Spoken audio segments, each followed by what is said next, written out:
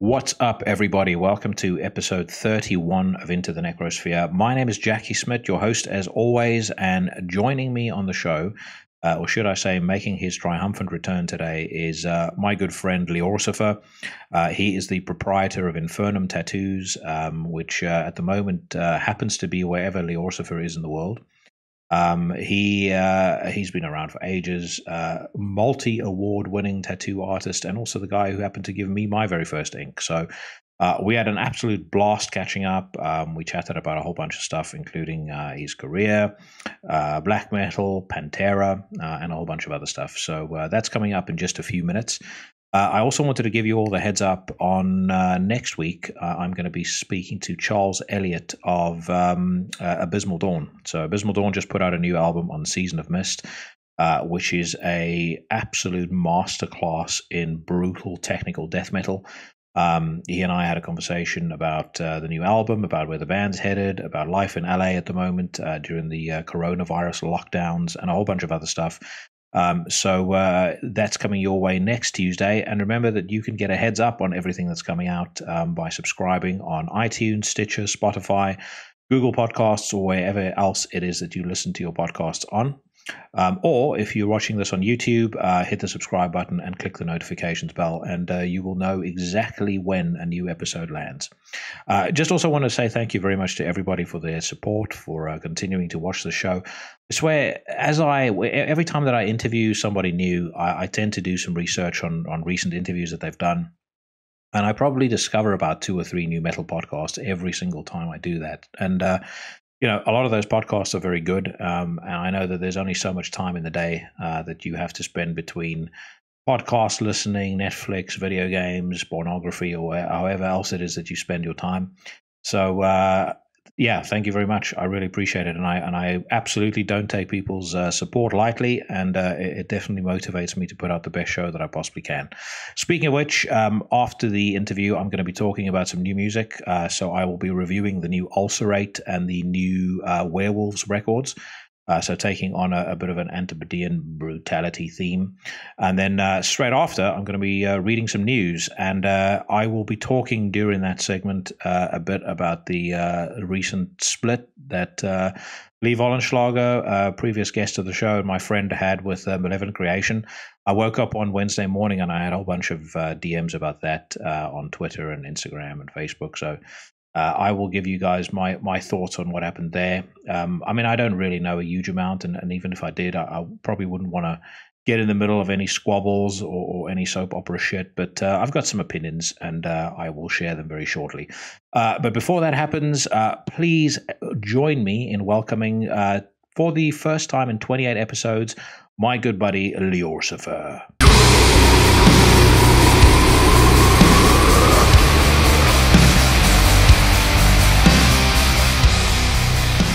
This inverted cross I found, I found it as a real cross, obviously, in a flea market in Germany.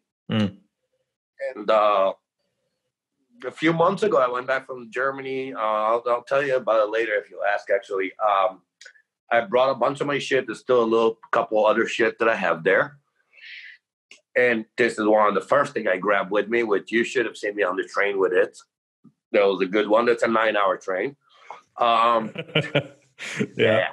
I've been known to travel with like a severed Jesus head and shit like that. I've done that in the States too. The look on people's face is just priceless.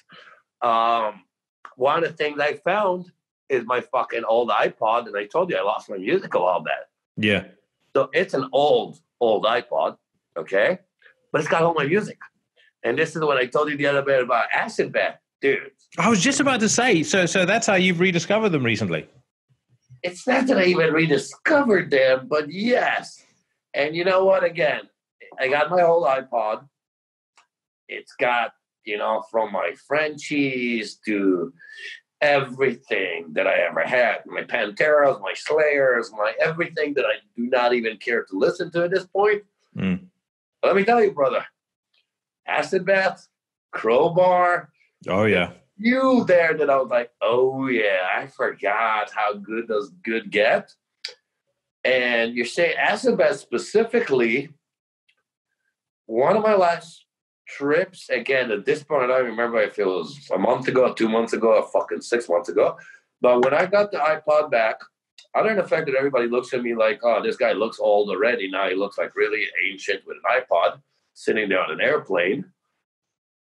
But because, again, I don't have my drugs now, including my prescription drugs, which are like Xanax and other shit that I would usually fly with. So I'm awake throughout this fucking stupid long-ass flights.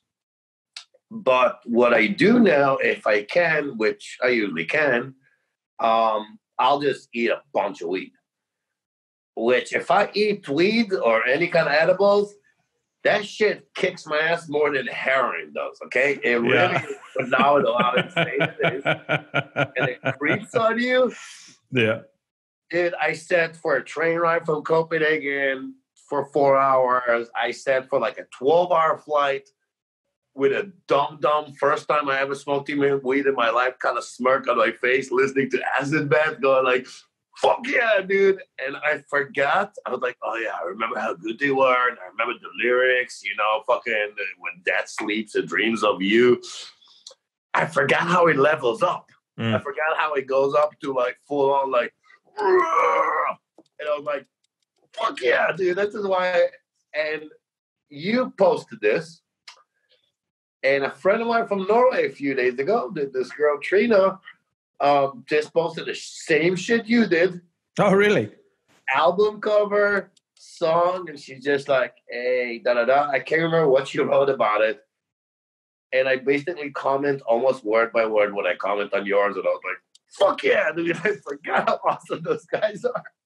Yeah, no, I got into them because I was and still massively am into Goat Hall, and you kind of started looking into what bands guys were in previously, and Sammy was in Acid Bath, and just one thing led to the other. Was it Acid Bath, Agents of Oblivion, and then it's kind of like Sleep Became Home, right? Is it Sleep Became Home? It's one of those. I think I told you about this last time we talked. How just like black metal, that kind of like stoner rock has the same thing. They're all fucking super groups. They're all a bunch of talented people sitting together, and if it's 2-piece, 3-piece, 4-piece, they fucking rock. And you can hear that it's the same scenario, only missing one guy or having an extra guy. And especially with Acid Bath and Agent of Oblivion and shit, they'll remind you because of the name of the band or the name of, again, the Scream of the Butterfly. They're very repetitive on it. Yeah. And I remember back in the day when I got into stoner rock, I was doing exactly what you were saying. I was like, well, I would always have friends like, well, if you like this, those guys have 500 bands. And it was like, it was kind of like, oh, yeah, you like those guys? Well, there's, what was it? Not Sleep, what the fuck they're called? When they have Unida, they have the bigger band, Kayas. Oh, yeah. And they're like, well, if you like Kayas, have you heard Unida? And they're like, what the fuck is Unida? And they're like, it's Kayas minus one. Yeah. And it was the same thing. And, again, stoner rock is a no-brainer for me because A, it's metal, B, I'm a fucking pothead for going on almost 30 years now. So that's really a no-brainer for me. I clearly remember going the first years that I started really touring, even with Paul back then, and even a couple of years later when he stopped going and I started going on my own. I remember doing it in San Francisco. I remember doing it in Italy almost every year. It was a blasting fucking convention in Milan. I'll never forget. They just shut down the hotel and everything. I would go to my room at the end of the day, smoking room. It's fucking Italy. It's smoking or not, it's smoking. And I would go and take a bath, and I was hurting. My back was hurting. Everything was hurting from working all day nonstop. And I would lay there in the bath, and they had mirrors on the ceiling. And I would just lay there, put Agents of Oblivion, smoke a big-ass joint in the bath at the end of the day with a pocket full of cash and a full day of fucking working after. This is when I started having a little more name and shit and recognition. And it was like, those were the ones I would listen to. I would not rock out or anything. It would be like the end of the day of like, when death sleeps and dreams of you. That's exactly what I felt like, you know, and this, or like fucking the whole, what was it, the bleeding part, and like I told you, their lyrics are so non-PC. Oh yeah. From the Hitler quotes to you name it. Yeah, I mean, you know, everything from the fact that they used, you know, kind of original John Wayne Gacy artwork, you know, as the album cover, all of that sort of stuff. I mean, there was just what I love about them, and there is genuinely something very special about that New Orleans, Louisiana kind of sludge core scene. And I think Acid Bath really kind of typifies that. There's, as you say, there's layers. There's something that's just a little bit off, and they're like, it sort of attracts you to find out what the next layer is, and then you realize, shit, there's something even more evil beneath this layer, and you keep on digging and digging and digging. It's just, it's hard to describe to somebody who's not really experienced it. But all of the best bands out of that scene are like that. I would go as far as to say you even hear that very clearly in this new acoustic project that Phil Anselmo is doing. So I don't know whether you've heard any of the songs. They've just put out 2 so far. The project is called N Minor. There's one song in particular they've put out called, what is it called? On the Floor, I think the song is called. But fantastic. It's like if Nick Cave was born in Louisiana. That's kind of the sort of music that it is, but fantastic. But it has that New Orleans vibe to it, that real kind of like sinister undercurrent. Again, I you know, I'm not. I was going to tell you I'm not one to promote drugs. Yes, I am. Okay, let's get this clear. Yes, I fucking am. I have no issue with this. If you can handle it, you can handle it. And hey, whatever fucking works for you. The same way that I have to argue with always with people like, oh, Prince died from heroin. And like, Prince also became Prince from the same drugs. So don't forget that. Yeah. With that being said, look, from I Hate God to those guys, this was like, you know, how deep does deep get is where that hit me. Yeah. Because, like I said, look, I've always been that guy. I'm not the guy, like I told you. I've never put needles in my arms. I've never done shit. Dude, I like getting high. I've never had any issue with that. I'm trying to be responsible about it. I'm not going to tell you I always have because we try to. That's the best we can do. But with that being said, I can see where they're coming from. I can see where... I actually just saw something about somebody sums up what Pantera brought to the table. And it's exactly that. This was not just metal. This was not just angry riffs. This was not just, you could hear where they came from. You could hear what they grew up on. You could hear that the people that they grew up on were not Sex Pistols. They're fucking Hank Williams. There are people like, there's a deeper vibe to it. And there's stuff that comes with it. And it's inspired. It's nice to me to hear people break it down like this. Because, again, I'm not one to really see it that way. But, yeah, it makes sense in the same way of, like, Sleep making Jerusalem, taking $10,000 they got given, paid whatever they needed for the studio for 2 hours and spent the rest on all the drugs they could get their hands on. In Jerusalem, and you can hear it. This is not, and again, like I said, I've been smoking weed. I'm one of those people again. Drugs, no drugs. I'd rather go down than up. I'm old enough to admit that, dude, you put something in front of me, up or down, or I'll take it. But my preference of the pothead is going down. Obviously, hearing that. There's an extra deepness and downness to it. This is like, those guys are not smoking weed, dude. Those guys are smoked way heavier shit to sing this. And like I said, Crowbar has 1 or 2 albums that are really striking with me. I think I told you I've kept missing them for years. I finally got to see them of all places in Inferno in Oslo. They rocked the fucking house. Fuck yes. Rocked the house. All these black metal people were like, You guys rule, okay? First of all.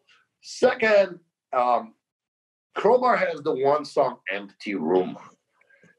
And that is for me, for a depressive person, for somebody who likes to sit at home and dwell in their misery, and this is where my heart comes from and a lot of other shit. Empty Room was like, whew. You know, it was just such a different heaviness to it, deepness to it. It's just a different feeling. And you know what? I've had that discussion with a guy in Parma in early February. I went to see Abba. I think it was Abba 1349 and VL Tamine or whatever it's called, the new band of Rune Blasphemer and Tucker from Ultimas. Is that what it's called? I cannot pronounce it. Yeah. Either way, I'm a big fan of Rune and Blasphemer for many years. I met Tucker a couple times, shit, and so it's always good to see those guys. One of the guys in the Abbott band obviously got me on the list. We went there, you know, I went to see the show. And as I'm talking to somebody outside, again, about music, you know, and it's weird because you know as well as I do, we always have those discussions worldwide. It is what it is. We're very similar people, no matter where you come from when it comes to that. And the one dude is trying to say, again, because he's about my age, his take on this and that, blah, blah, blah, whatever. You know, I don't want to get off subject here. And I told him flat out, you know what, dude? I still choose my music till this very day on face value. You do it for me or you don't. It's as simple as that. I'll be the last one to I'm as juvenile as they come. You can, exactly what you said with Acid Bat. You can sell me onto your album with putting Gacy's painting on it right off the bat. And you can turn me off for the same fucking reasons.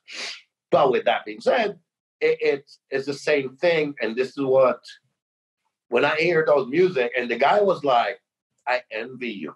I honestly envy you that you don't let the internet and the information get in your way. And I was like, look, I'm interested as much as you are.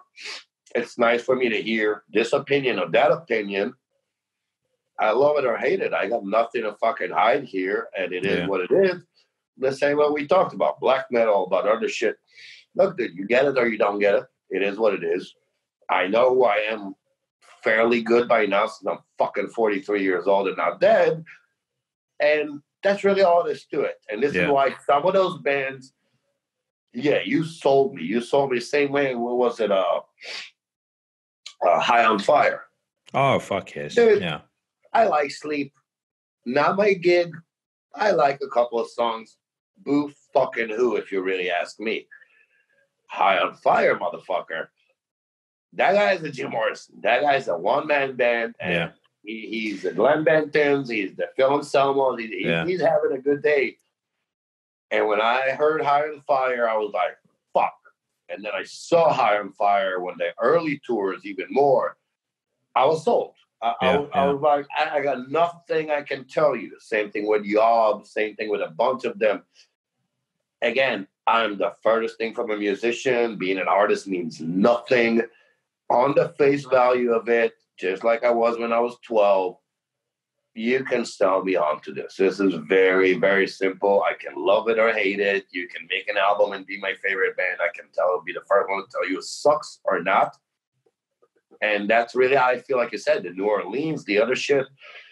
Fuck, dude, it's deep. It's. I think the thing with you know your tastes, you know, you and I might have touched on this privately, or we spoke about it in the last episode. But I genuinely do. I don't give a fuck what people think about the music I like. There's still stuff that I like that, you know, any scenesters or elitists will go, how can you listen to that? That sucks. You're a poser, blah, blah, blah. But as far as I'm concerned, I've been listening to this music probably for longer than most of those people have been alive. I'll listen to whatever I want. I don't have to ask anybody's permission. To this day, I still think the first Static X album is fucking awesome. Yes. You know, it's something like High on Fire or Crowbar. I mean, those guys just they don't do any wrong for me. Whereas there's a lot of there's a lot of kind of like the sacred cows in black metal, that as much as black metal is probably the main music I listen to, I listen to it and I'm like, well, this just doesn't do anything for me. It doesn't. I don't. That visceral reaction, that feeling where it's grabbing you by your insides and it's yanking you around. I just don't get it. When I hear Dissection, for example, I hear Watain. I know a lot of people like those bands and they probably get that feeling from it, but I don't. I feel like the genre is, even when those guys were just coming out, but certainly in the last decade, the genre has moved forward to such an insane degree that those bands just don't cut it for me anymore. If I hear Ruins of Beverast and I hear Dissection, I'm sorry, but the two aren't comparable. I told you a friend of mine killed himself last year, sadly. One of my best friends, this guy Jack from Wyoming. And that guy's been fucking sober for, I think, like 25 years or something like that. He used to shoot gnats back in the day. He's from Wyoming. That's what they do there. And you're laughing, dude. Anybody from Wyoming would not even give me shit for that. That's literally what they do there. Regardless, he's been clean for many years and shit. He's one of the only people I ever met in my life that he will get high from listening to music, literally. Like, you can see how energetic it is for him, right? And he went to see, I think I got him on the list for Mayhem or something when they went out there a few years ago. And it was Mayhem and Watain tour, right? It was like, 2 or 3 years ago. Again, like I told you, I like my drugs. I can't tell you exactly how long ago this was. He went to the show, and I loved his reaction to this. Jack's been good friends with, they killed the Kardashians. Yeah. The whole thing, dude, that's Jack's thing. Okay, just so you're clear. Really? He designed the shirt? He did everything. He's the one who hooked up with Carrie and all these guys because of Paul Booth back in the day. He had tattoos from him. This is how I hooked up with him. Amazing guy. Again, one of the biggest losses that I had in the last few years. He died, I think, almost a year ago, like a month ago. I'll never forget his reaction. He went to the show, and he contacted me right after, and he goes, let me tell you something, dude. And again, Jack was not a black metal guy, just so we're clear. Jack was deicide, Slayer, and more Slayer. This was his level, right? And that guy had more knowledge. He's also a huge shirt collector. More knowledge than I would ever even have if I tried. And he went to the show. I'll never forget me. He called me right after, because unlike me, he was sober. And he goes, let me tell you something. What they do their thing, and it's a black metal for black metal's sake. And I knew that in 4 minutes, 20 seconds, he's going to bring the chalice. And in 5 minutes, 35 seconds, he's going to do the fire. And look, dude, I love that. And I think the Watain guys are amazing. Don't get me wrong, on a personal level, on a musical level. As a black metal guy, we talked about this before, I give them 100% props on what they're doing. With that being said, he goes, dude, Mayhem went on stage. No makeup. Yannick's over his fucking bandana. One guy put a hoodie on to kind of be cool. And he was like, fuck me.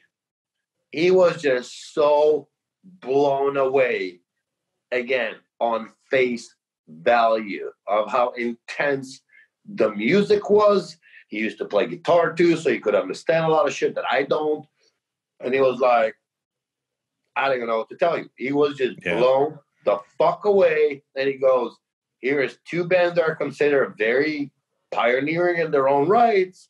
And he was like, I could see right there in my own eyes why Mayhem is Mayhem, and they can go up there in their fucking onesies or pajamas where Watain needs real pig blood to maintain their shit. Yeah. And I agree with him. There's no argument, you know. It's just like, yeah, dude, I see what he was seeing. And again, he's one of those people that his views to me were very much like me and you being 12. Yeah. It was very straight up forward.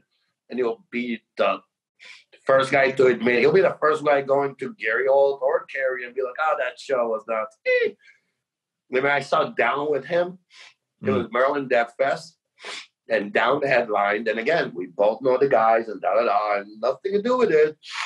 And he goes, oh, that's that part that Down brings everybody on stage and pretends like, oh, this is the part where you guys come out. And he knew how it went because he's seen them enough times. And I was like, yeah. Oh, yeah, you're right. Like, this is the 10 minutes, 45 seconds, which is the part that he throws the mic away. But it's so, when you do go, I guess, again, for people like him, especially, that they really followed those bands and went to so many music festivals and shit throughout their whole life, to a few years older than me, you realize eventually exactly what you said. You realize eventually that you're like, you know what, dude? If you follow a band, I keep saying it's kind of like the Grateful Dead scenario. If you follow a band to that extent, it becomes old a little too quick. No matter how much you like their music, you're like, your whole gig is almost like the guy from the corner is like, this is the time where you're supposed to pretend like you're fainting or whatever, Yeah. Getting very, so, and like you said with Watain, I have a guy that I know from the States, this Romanian guy, same thing, photographer, super passionate guy, especially about black metal for his whole life. And he reminded me this a few years ago, and I remember it too, the first time both of us saw Watain, the first time Watain toured in the US, I believe it was 2007. Pretty sure it was 2007. And both of us got completely shit-faced. And I remember it because not only did he remind me, a few songs into it, I looked at him, he looked at me, and I go, this is what I would expect to be a black metal show. And he was like, yes, like 100%. So on that level, again, I give them 100% respect. But for the people, for the Wolfpack, for the whole 9 yards, the people that follow them, it's like, did you not, seriously? You not realize by now that this is kind of like a little tackier? I think the way that you just described it earlier was probably the most perfect analogy I've ever heard.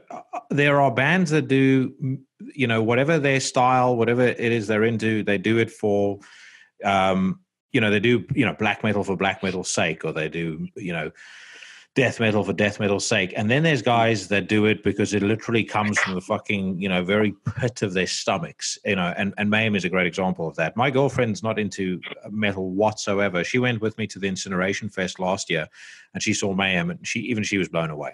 It's like, you cannot see that band and not be fucking stunned. And it's like, trying to think of other examples. I mean, even in the, in the hardcore scene, I've seen tons of hardcore bands.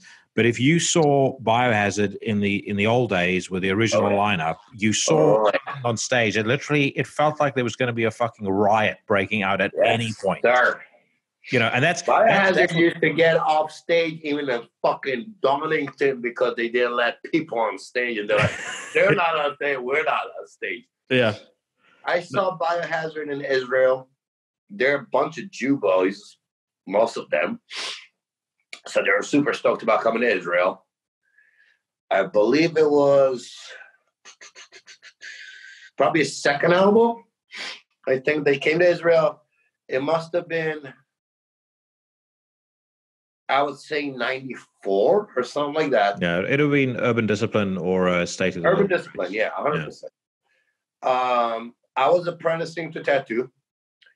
And the guy I was apprenticing under, we had a good friend in Israel that brought all the bands back then. So he brought Biohazard. So Bobby came and got tattooed by the guy I apprenticed under. Okay. Evan talked, because Evan is Evan. Oh, I want to get tattooed in Israel. Da, da, da. And obviously he never did. Regardless, I met the guys backstage. I went to see Biohazard. Dude, it was, Biohazard back then were like, it was not hardcore as they used to be claimed to be. And Evan Seinfeld is also not from Brooklyn, even though it's tattooed all over his stomach. That fucking island. Yeah. Regardless, yes, those bands used to mean so much more and have so much impact back then. And again, to see them in a place like, was it Reading back then or Donington? They were like the biggest of the biggest festivals back then. This is pre-Ozfest. This is pre any of that shit. Those were the biggest metal festivals in the world, especially for me in Israel. The ones in England were like the one we knew about. And I was actually pissed off when I moved to the States in 97 because I went to Ozfest. I think I told you that before. I went to Ozfest in 97. Cool, it's the Aussie and Black Sabbath, and there was a lineup from hell again, I think. Soulfly, a lot of bands that I was like, fuck yeah, right? Then I see the same Ozfest going to Europe with Slayer and Pantera and like all sorts of extra shit, and I'm like, fuck you, I'm in the US, and seriously? Yeah.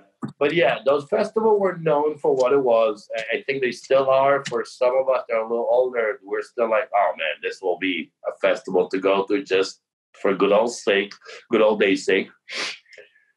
I would never forget, dude. Fucking Biohazard tour back then, what? Like fucking 40 shows in 30 days or some insane thing like that. It was nuts. I mean, I was about to say, they were like, you know, as far as Road Dogs were concerned, they were, you know, at the top of the heap as far as guys that were always playing. Those guys, like, again, those guys stood on stage in front of like 50,000 people and literally stopped the show going like, hold on, guards. If those 300 people can't be on stage with us, we're not going to be on stage either. And look, a few years later, I lived in New York. CBGB has always been like that. Okay, CBGB's stage is made for people to go on it. This is how it's built. And I've seen my friends from Jimmy Gestapo, the fucking, Gnostic Front, and all those guys, like, they still do the same shit. Sick of it all. New York Hardcore is still the same shit. Biohazard, Life of Agony, all those bands that came from that scene maintain that. And again, as I'll be the first one to admit it, and as juvenile as it is, which, again, I'm proud to be one, yes, that meant the world to us. That's back when we didn't care you can be Metallica, but if you did that move in a show, just like Acid Bath happened, the Gacy painting, I was sold. I was like, you're the real deal, motherfucker. And I don't care what comes after or before, or whatever it is, you just sold me your whole attitude part of it. Which I think a lot of people, it's just a different world now. And that's what I mean by, like, I saw the other day something, they broke down how Pantera did it and how other bands did it. And they were very basic and very true to the fact that, like, Pantera was the tough guy that even if you weren't, you wanted to be. You know what I mean? He was screaming shit like, walk on home, boy. You know what I mean? He was screaming shit that you're like, I wish I could scream that to some fucking asshole down the street. But he was that guy, and they were those people. And yes, that's what sold us the whole thing. And dude, I'm having this thing with my wife daily. We're having this conversation. She's a metalhead, but she makes fun of me for that. And I'm like, you really don't get it. She's like, oh, what? I'm not cool enough. I'm like, it's nothing to do with cool. It's actually juvenile. But no, you apparently don't get it. Because I don't know if it's because you don't have balls or because you didn't grow up in Israel and grew up in Scandinavia. I really don't know what it is. But for you, for me, for other people, yeah, dude, that was the selling point. There was no... Massively. I talk to people about this a lot, you know, and I've probably not spoken about it on the show as much. But I mean, you know, I went through a couple of years in school of, you know, having to deal with a lot of bullies and a lot of bullshit. And Pantera nursed me through all of that. But they didn't nurse me through it in the way that, you know, when I felt sad, they made me feel comforted. Hearing Full Anselmo made me want to fuck people up. So, so, like, you know, you could listen to A New Level when you hear him like yelling in the, you know, just after the breakdown, I was like, no fucking surrender. It's like, you know, that doesn't make you feel, it doesn't make you feel like someone understands my pain. It makes you feel empowered. That's the thing that I think that's one of the biggest appeals of Pantera to young. Like the bully that you weren't. Exactly. This is the beauty of it. I think the thing that I don't mean to be sexist or anything like this to any women listening, but I think that a lot of women don't necessarily get about Pantera and why men of a certain age were so attracted to Pantera. It was empowering. 100%. Same as Biohazard. Like, if you listen to that Urban Discipline album, I mean, there could be 5 guys bearing down on you, but you know, before you took an ass whipping, you were probably going to take a couple of those guys down. Yes, and look, dude, I'll be the first one to admit, dude, I grew up in Israel, for fuck's sake. I'm an Israeli guy. I'm like, I might be American for many years, and yeah, I'm a fucking guy from Israel, dude. It's a fucking place built on exactly that.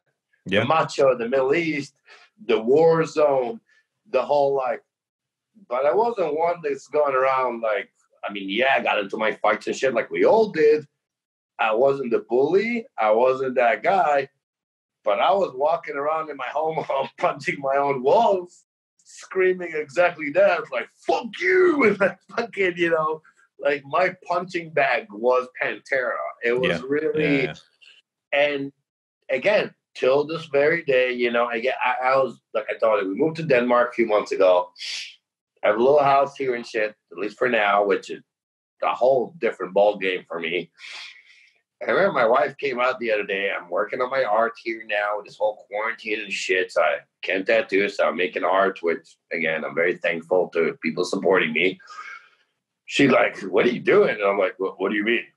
She's like, you're walking around the backyard in circles, marching around your little table, the drawing with a cigarette in your mouth, screaming completely off beat, shit to the air. She's like, you have no rhythm.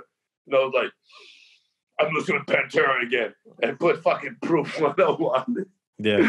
And it was exactly that. I was like, till this very day, Pantera, Slayer, there's a bunch of other bands. I put this shit on, and dude, I wanted to draw to it. I was not doing much drawing. I was doing much more marching around the table with the drawing, like a dum-dum, going like, "Where I want to punch something. Like, I want to punch something now."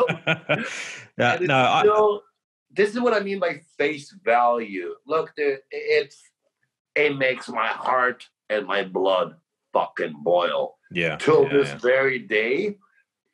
And again, I don't care how PC we are and how the world works nowadays. Sorry, ladies. Yes, that's a part of being a guy and being a fucking macho, whether I care to admit it. I don't act on it in real life. I don't smack my bitch up. But fuck me if I don't listen to fucking Phil screaming and walking down there like a kid trying to punch anything that comes in his way. Don't care. And you know what? Not for nothing, Pantera has one line. And the reason I remember even more clearly is that somebody spray painted it in the bathroom of my fucking high school. That's the beauty of Pantera, and everybody says he's this, he's that, whatever. Pantera has a line that says one thing: no matter what color, you wouldn't be saved from hell. And this is the epitome for me of their anger. This was not because you're black or you're white or you're Jewish or whatever the fuck you are. They wanted to kill you all. They wanted to punch you all. And that's what they transcended. That's what they kind of like put out there. And like you said, I'm sorry, it's not even age or genre or generation.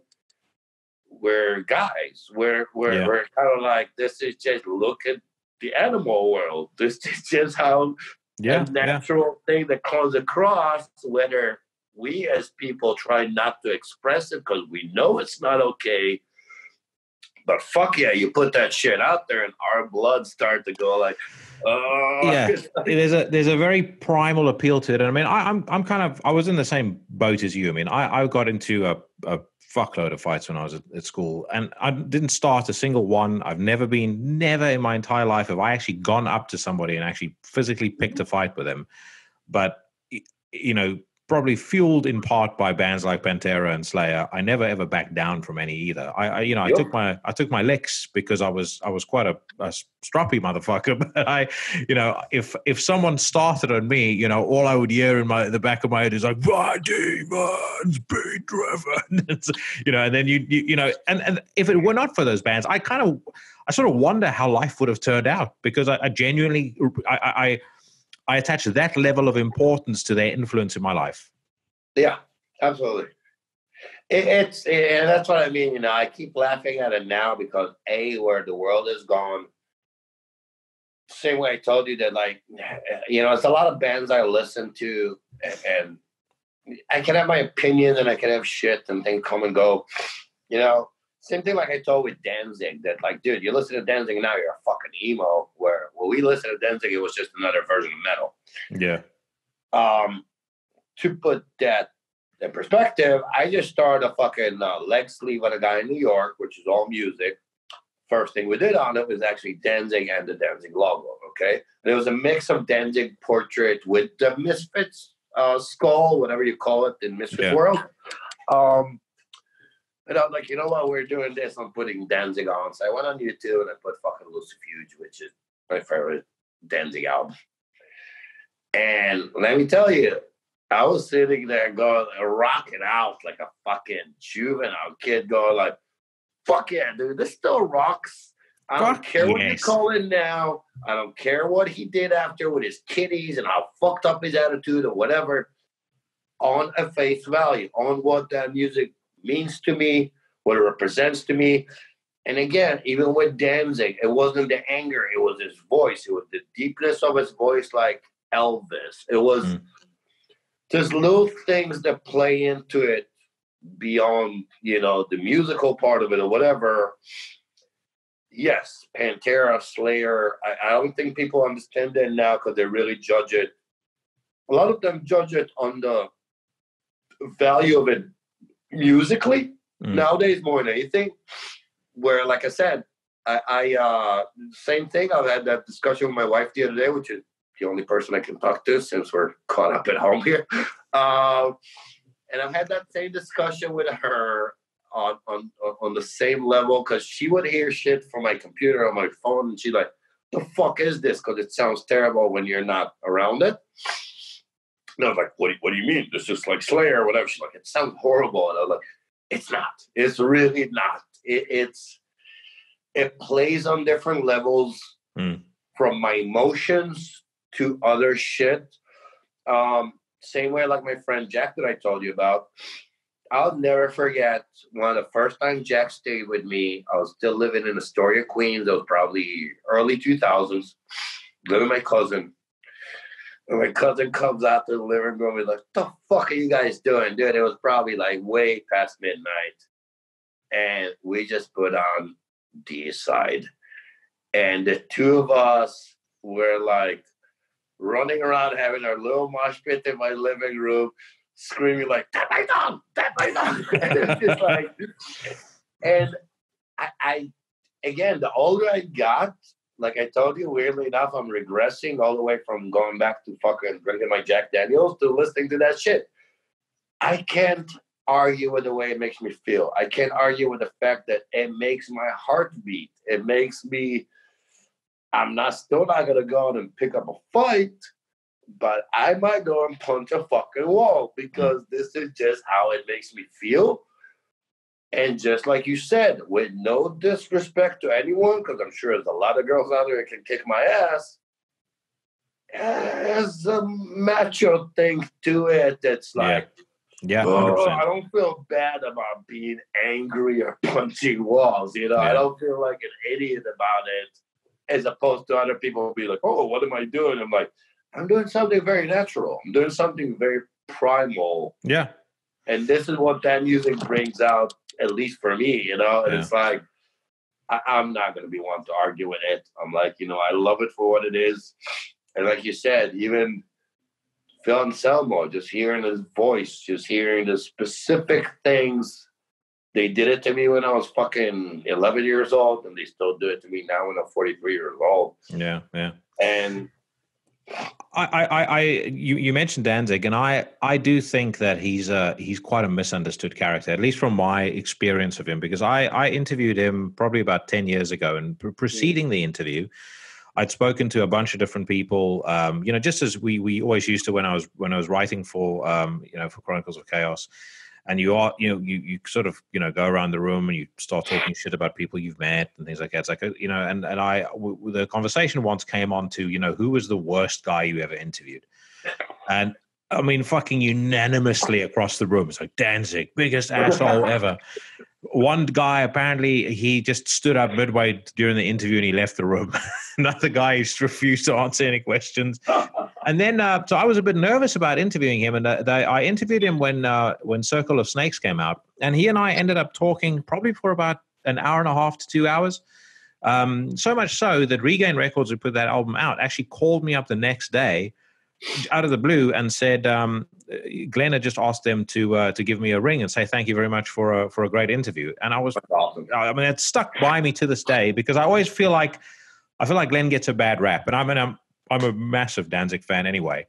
But I think with him, I think part of why he can be so hostile and come across maybe as a bit arrogant or obnoxious is I just think he's tired of being. If you think about how long that guy's been around for, he's tired of being asked the same old shit from people.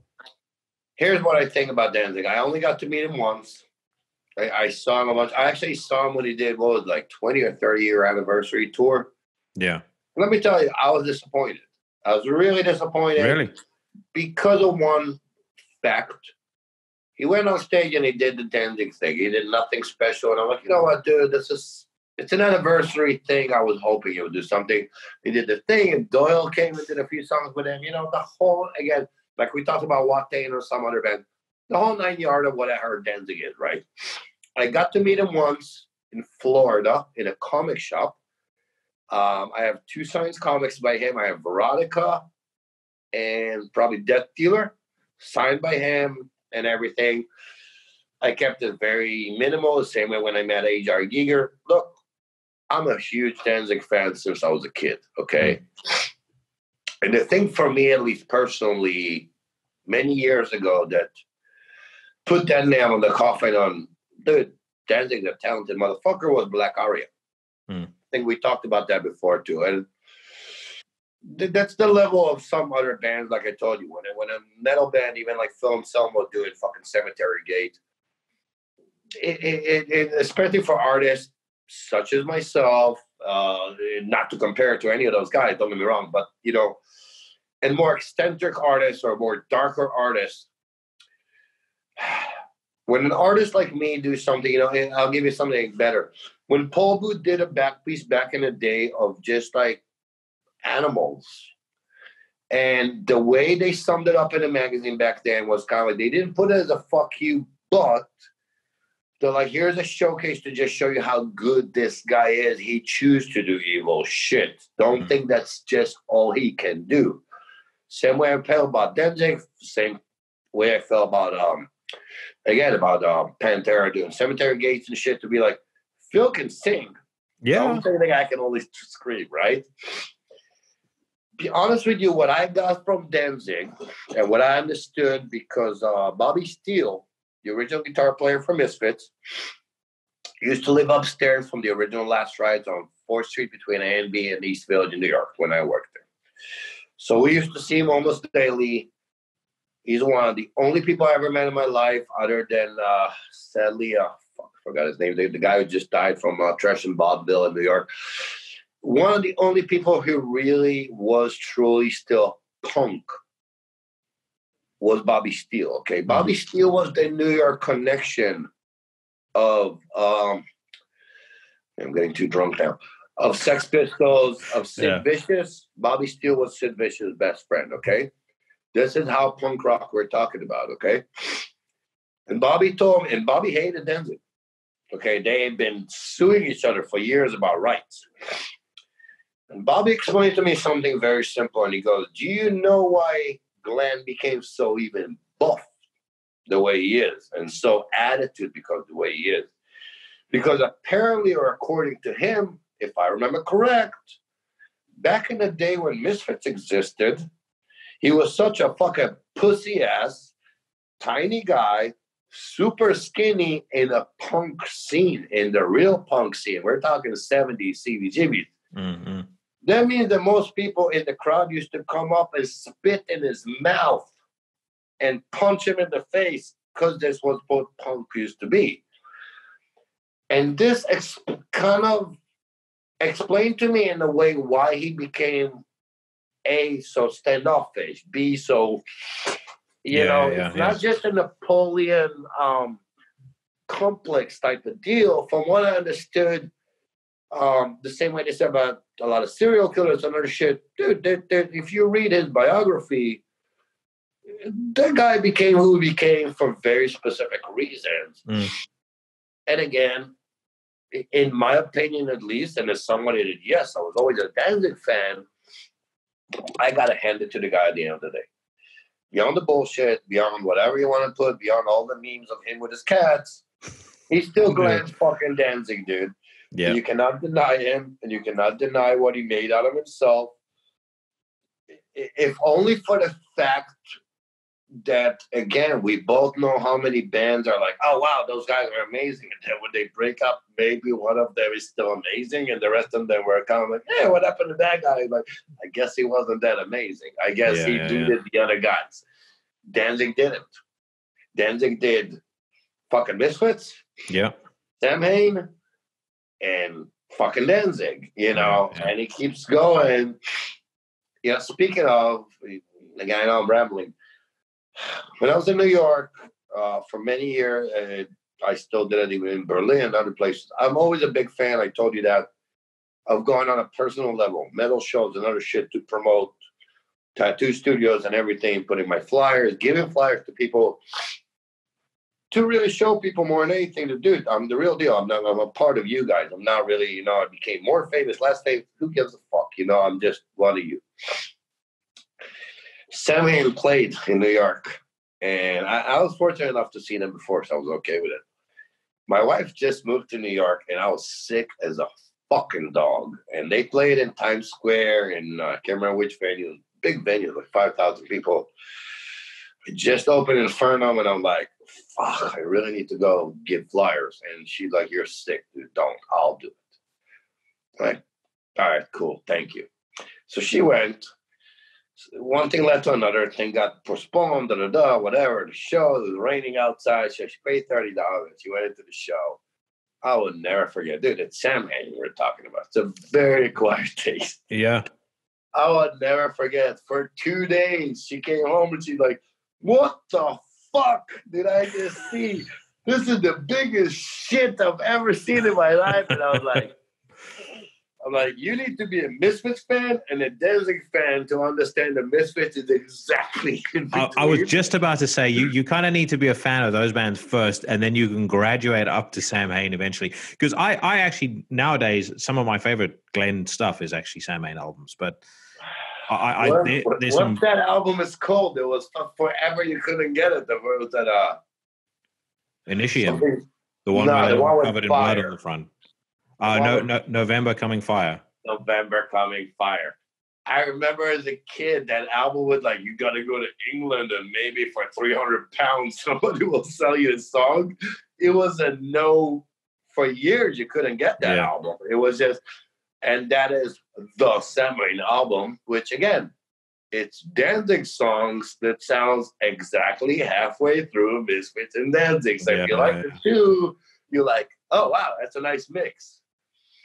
But she likes metal, but very specific. She didn't know what I'm talking about. So when she ended up, she wasn't supposed to see the show. She was supposed to go hang out flyers. She ended up seeing the show, and she's like, what did I just suffer through? And I was like, oh, yeah, this is King Diamond style. This is a very acquired taste. If you don't like it, you're literally going to feel like you're in a hospital being tortured. Yeah. But I think, though, as well, there's sometimes you just catch dudes on a bad day. I've had to sort of, write things off like that as well. Gaal's a good example. I've told the story before. he was the one and only truly bad interview I ever did, where the interview was done after 15 minutes, and I had probably about 20 minutes worth of questions prepped. So excited about it because it was just as Ad Majorum Satanas Glorium came out, an album which I loved. And I was like, fuck yes, I'm interviewing Gall. And after like 15 minutes, it's like, this interview is going nowhere. I can just as well cut this down. Speaking of, have you seen Gall's Weird on tour? I've not seen them live. I missed them because I'd seen Mayhem in June, and then when they were here in November last year with Goldsbeard, I can't remember why I didn't go. I think I was Make traveling. a point to go see them. And again, I'm not, like I told you, I'm really still blown away that the whole band is actually my friends. I'm a huge fan of what they did with Goldsbeard. I'm telling you this because of one reason. Goldsbeard show now, it's about 4 or 5 songs from Goldsbeard, 3-4 songs of fucking Gorgoroth with him singing. Awesome. Yes. Well, you know that turn around, go see them. It's like I think he does 2 other songs from either Troll Dime or some other project. Yeah. But he does about half of their show is Gorgoroth, and let me tell you, it's. Yes, like you should do that for yourself. No, I definitely want to see that. I did see them live as Gorgoroth with him, and that was awesome. But I wish. The thing is, I've spoken to Jessica at Season of Mist, and I would love to speak to him again because I think he's probably quite a different dude now to what he was then as well. Again, like I get it. That was 2000 and I think 2006, 2007. It was right around the time that all the controversy was there around the show that they've been banned in Poland and stuff. I'm sure he was probably tired at the end of the day, having had about 500 different questions, all amounting to the same thing. So how does it feel to be persecuted for your religious beliefs? Yeah. So I get why he would have felt like this. I think actually being on a show like this would be more interesting because there's a bunch of shit we can talk about. Wine, black metal, his art. He's like I told you, he's definitely a character. I've never met him back then, so I really don't know. And knowing him now, it's almost weirder for me to even think how he would have been back then. Yeah. You know what I mean? It's like he is such a different person than Gorgoroth Gall. But again, with Gallskog, with so many projects that he did by now, he just seems to me one of those that he's really not trying. Like, he was even telling like the mayor of fucking Bergen when he sees him, he's like, "Hey, how you doing?" He's to that level, you know what I mean? That everybody knows who he is and blah blah blah, and then no, he's just like Christian Espadal, yeah, whatever. But no, he's still, that like again with that scariest man in Norway or most evil man in Norway interview that Vice did and that stare at the end. Fuck. And then right at the end, all he does is like, "You're not asking the right questions," and then just that sums him up. That's really, because like I told you, a lot of those guys that I call my friends now, they could be the nicest people in the world. But the deeper friends you are with them, you realize that may you never see the other side of those people. You know what I mean? Like they have something in there, and it's the same way. Like I said, that people told me before, like, "Oh, you're such a nice guy," blah blah blah, and I'm like, "Okay, you should think about me as a nice guy. Think about what I do, and you go home with that feeling, and remember Ted Bundy, and let me know how you feel about it." That's in my opinion, it's actually even bigger beauty to kind of like leave it at that, which is, I can never remember who the fuck said it before. I think there was like either Alfred Hitchcock or one of those directors back in the day that said, "I can scare you a lot more by what I'm not showing you, what's in your head, than me putting shit in your face and being like, ah," like the whole scare tactic of it. Yeah. But I honestly, no, I've never met him back then. I've never met a lot of those people back then. And like the rest of us, we go through one point or not in our life, that we are who we are. And entertainment is entertainment, so I take everything with a grain of salt, or what came out of his mouth in one interview or another, or however the fucking editor put I it mean, there, you know, some of that shit as well, I think was just trolling. It's like Glenn Benton in the old days, man. I mean, you remember like the old, Yeah. there was this old documentary that came out called Dancing with the Devil. And then they interviewed Glenn, you know, back before he even had a beard. And it was like right after Amon came out. And the guy asks him, do you believe in demonic possession? Of course. Are you demonically possessed? Of course. I remember Benton just saying, what was it? One of my favorite things as a kid when he used to say that his favorite thing, because he used to get Inverted Cross redone, because back then people really didn't know how to do those things properly. I don't even know who the fuck it is. But I remember he was saying that his favorite thing is to go in the mall or somewhere and look at like old ladies or whatever while he's still like oozing from him running across. Almost like it was just being done by the devil, and it was a satanic scare. There was so much to it. It was the same way again. What was it? There's a couple of things like that on YouTube about Wikipedia. Yeah. I think it was like Loudwire that did it or something. There's a guy who interviews all these guys. And he asked, I think, who was it? Tom or I or somebody.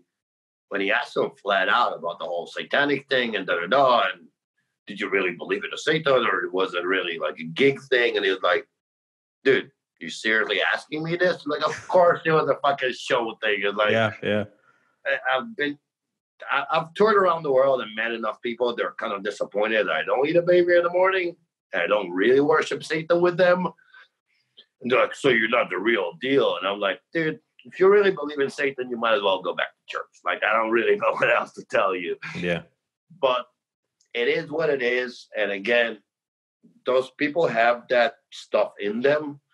We all do. There's a reason why we are attracted to that stuff, or why we talked about this before.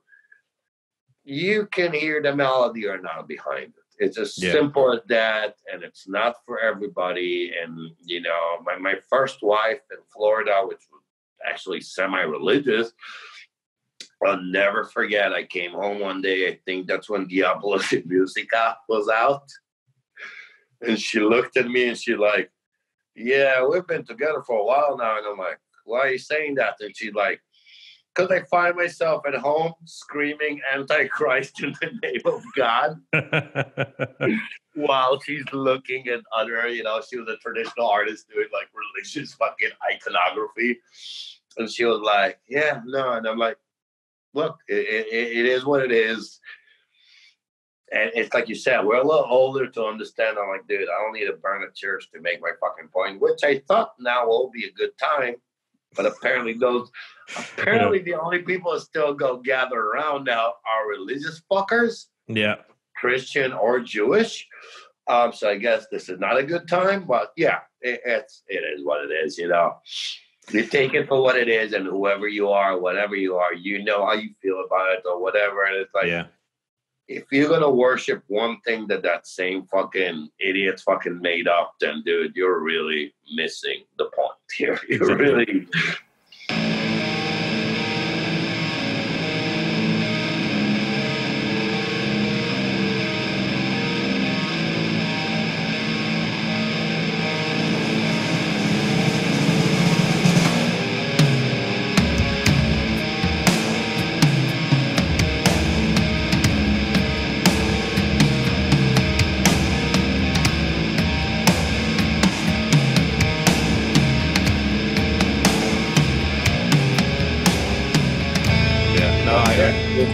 I was going to ask you, I know you've just done a couple of months ago, you'd done an album cover for a band called Maniac Rise.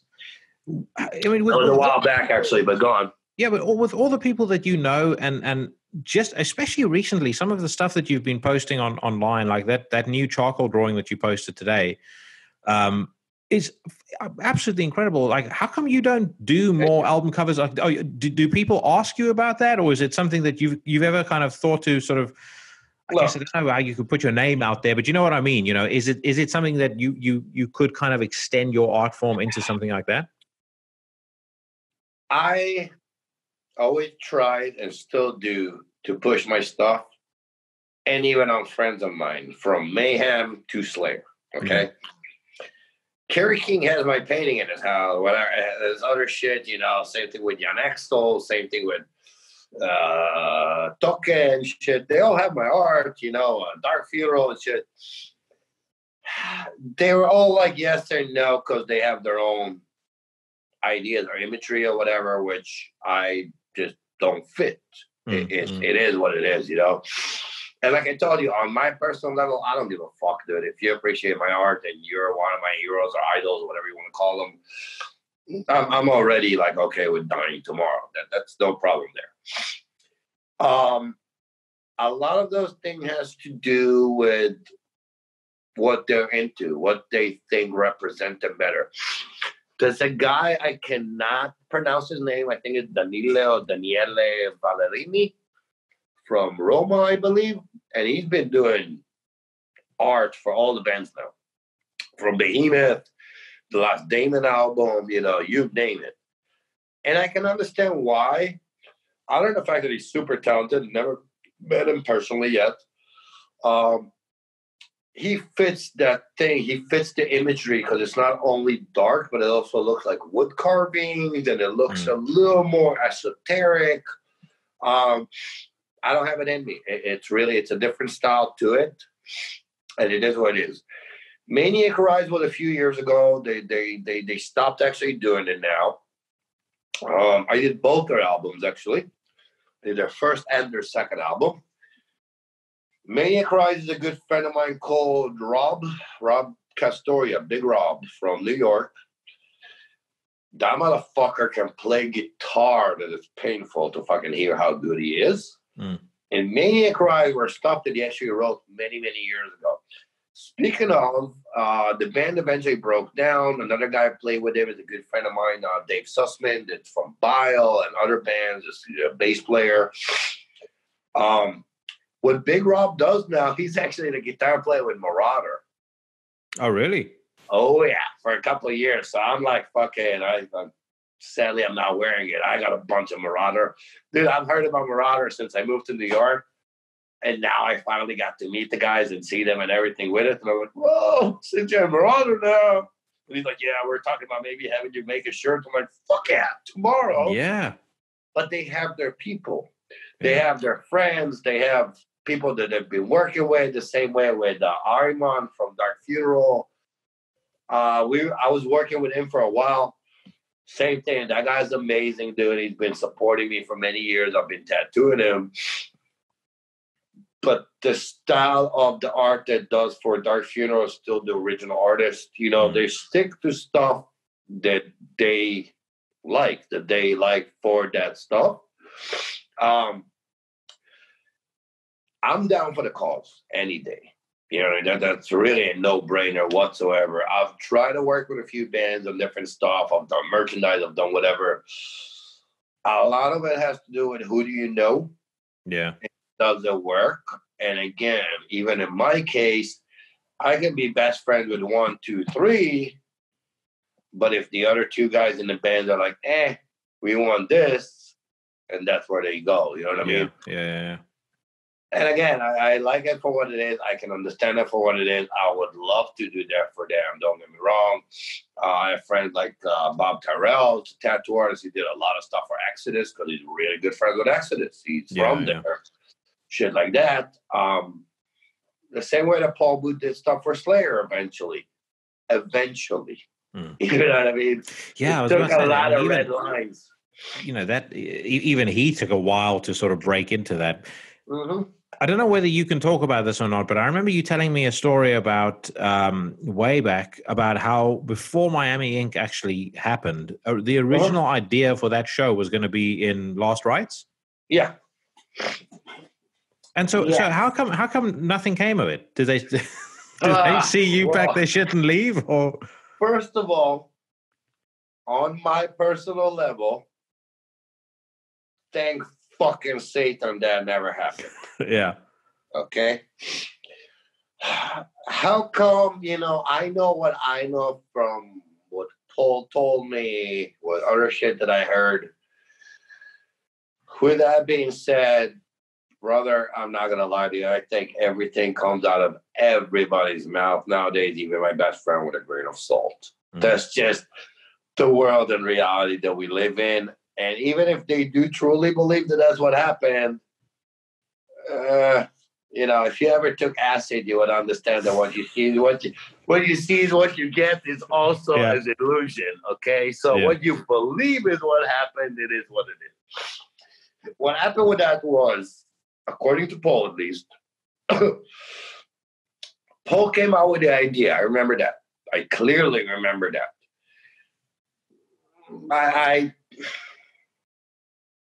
I'm trying not to get too fucking political here on one thing or another, one way or another. Look, again, I got the Paul booth for very specific reasons, for people like us and what he represented and everything else.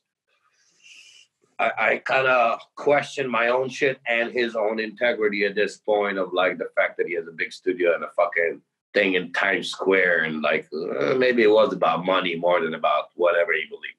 Regardless, he did come up with the idea. I remember that. And I remember clearly why, because we did not have cable TV for many years. I still don't. I believe he probably doesn't either. But it is what it is. We would fly places around the world, and we would have the little TV in front of us, especially I think it was EasyJet or one of those companies that had TV on their shit. So we would see shit when reality TV became, and it was so dumb. Yeah. As dumb as being on an airplane and seeing a reality TV saying like in the airport, and we're like, what? Why the fuck would anybody want to see this? So his take of this, and him being Paul Booth and knowing all these celebrities and having a niche more than anything, and being one of the originators of celebrity tattoo artists, which the originator was actually Lyle Tuttle, that tattooed Janis Joplin. Paul being who he was and what he was, and again, same thing, was like, if they're doing this in reality TV, there's no reality TV about tattoo.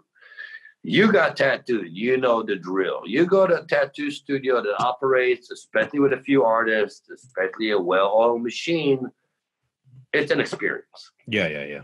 From the jokes to the pain, to the whole 9 yards of it, the artistic part of it, whatever you want to break it down to, it's a fucking experience.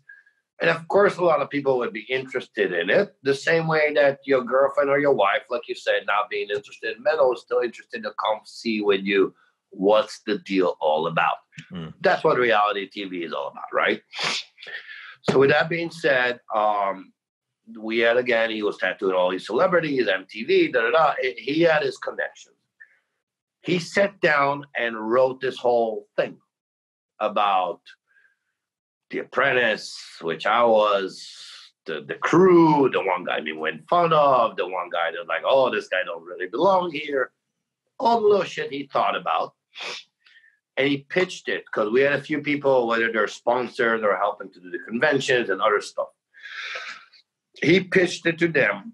MTV right away said, yes, fuck yes, absolutely, we want this. We didn't want to go on MTV because we're metalheads. That's the last place you want to go. So we waited, TLC, this, that, They all said, not really.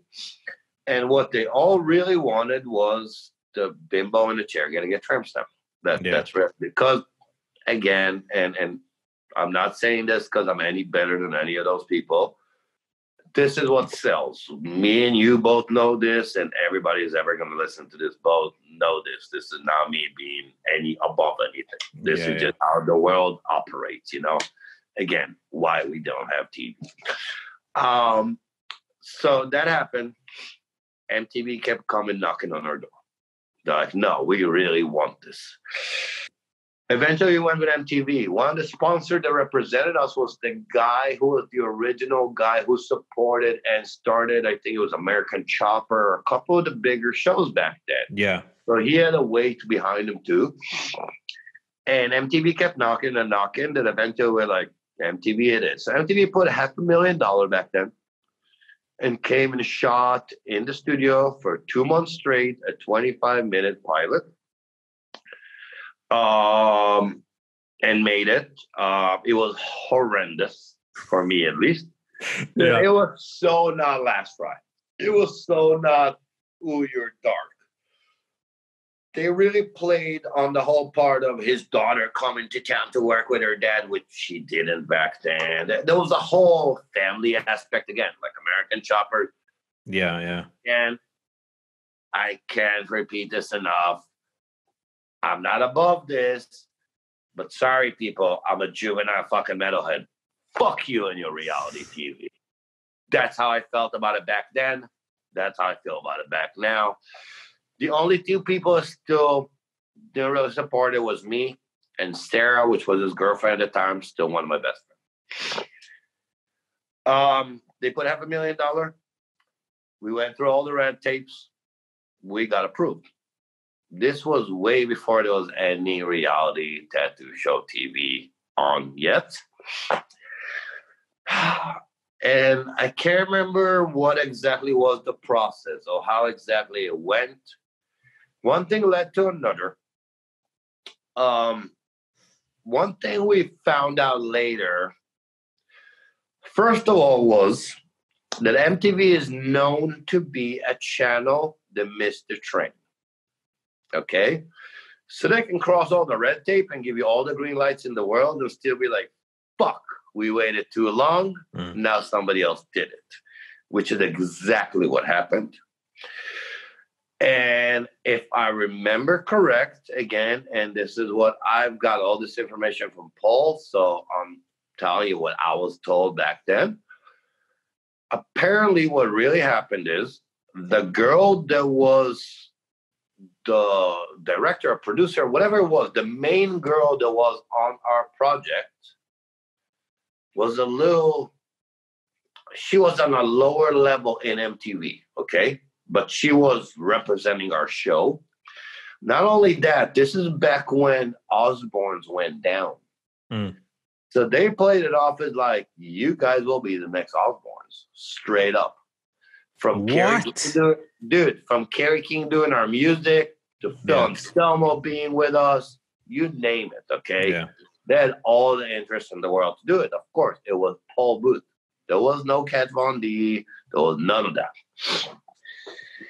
Ami James is one of my best friends for many years since Israel. Okay, so that's besides the point. Okay, what happened is, according to them, that same girl, it's show business, went to TLC and told them, hey, I got an idea for you guys, and I got an idea for episodes for you guys. And she basically sold them all the script that we gave her for 2 months straight in shoot. From The Apprentice, to this, to Art Fusion, to you name it. You can go down the line. And this is how TLC came out with Miami. Now, TLC went to a lot of studios and a lot of very recognized artists back then and tried to deal with them, of course, first. They all said exactly what Paul said back then when everybody still had integrity, at least, or most people I looked up to, which was, fuck you. We've been working our whole life to be more artistic. Why would we put back the bimbo in the chair with a stupid story for a 15-minute tattoo? Yeah, yeah. But again, like I told you before, we both know this is what entertainment is all about. The same way like Kim Kardashian is more famous than the Queen of fucking England. It is what it is. TLC jumped on it because TLC did American Choppers and everything else, and they knew by then what business is like. So they jumped on it.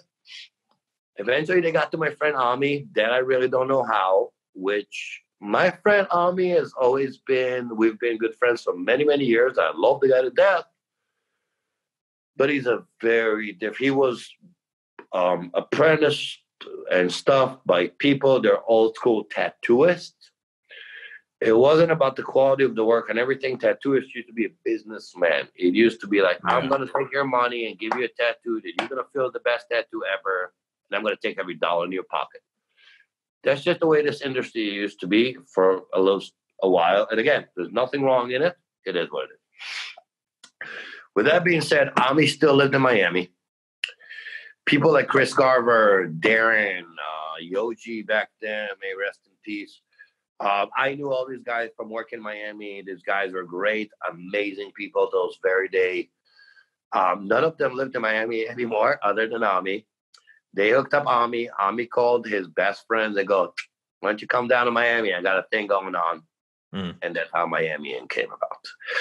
But how Miami Inn came about, MTV was like, we know we greenlight you and everything, but we kind of missed the train. Yeah. So the next thing was, fuck it. We're going to be the first TV show ever on the internet.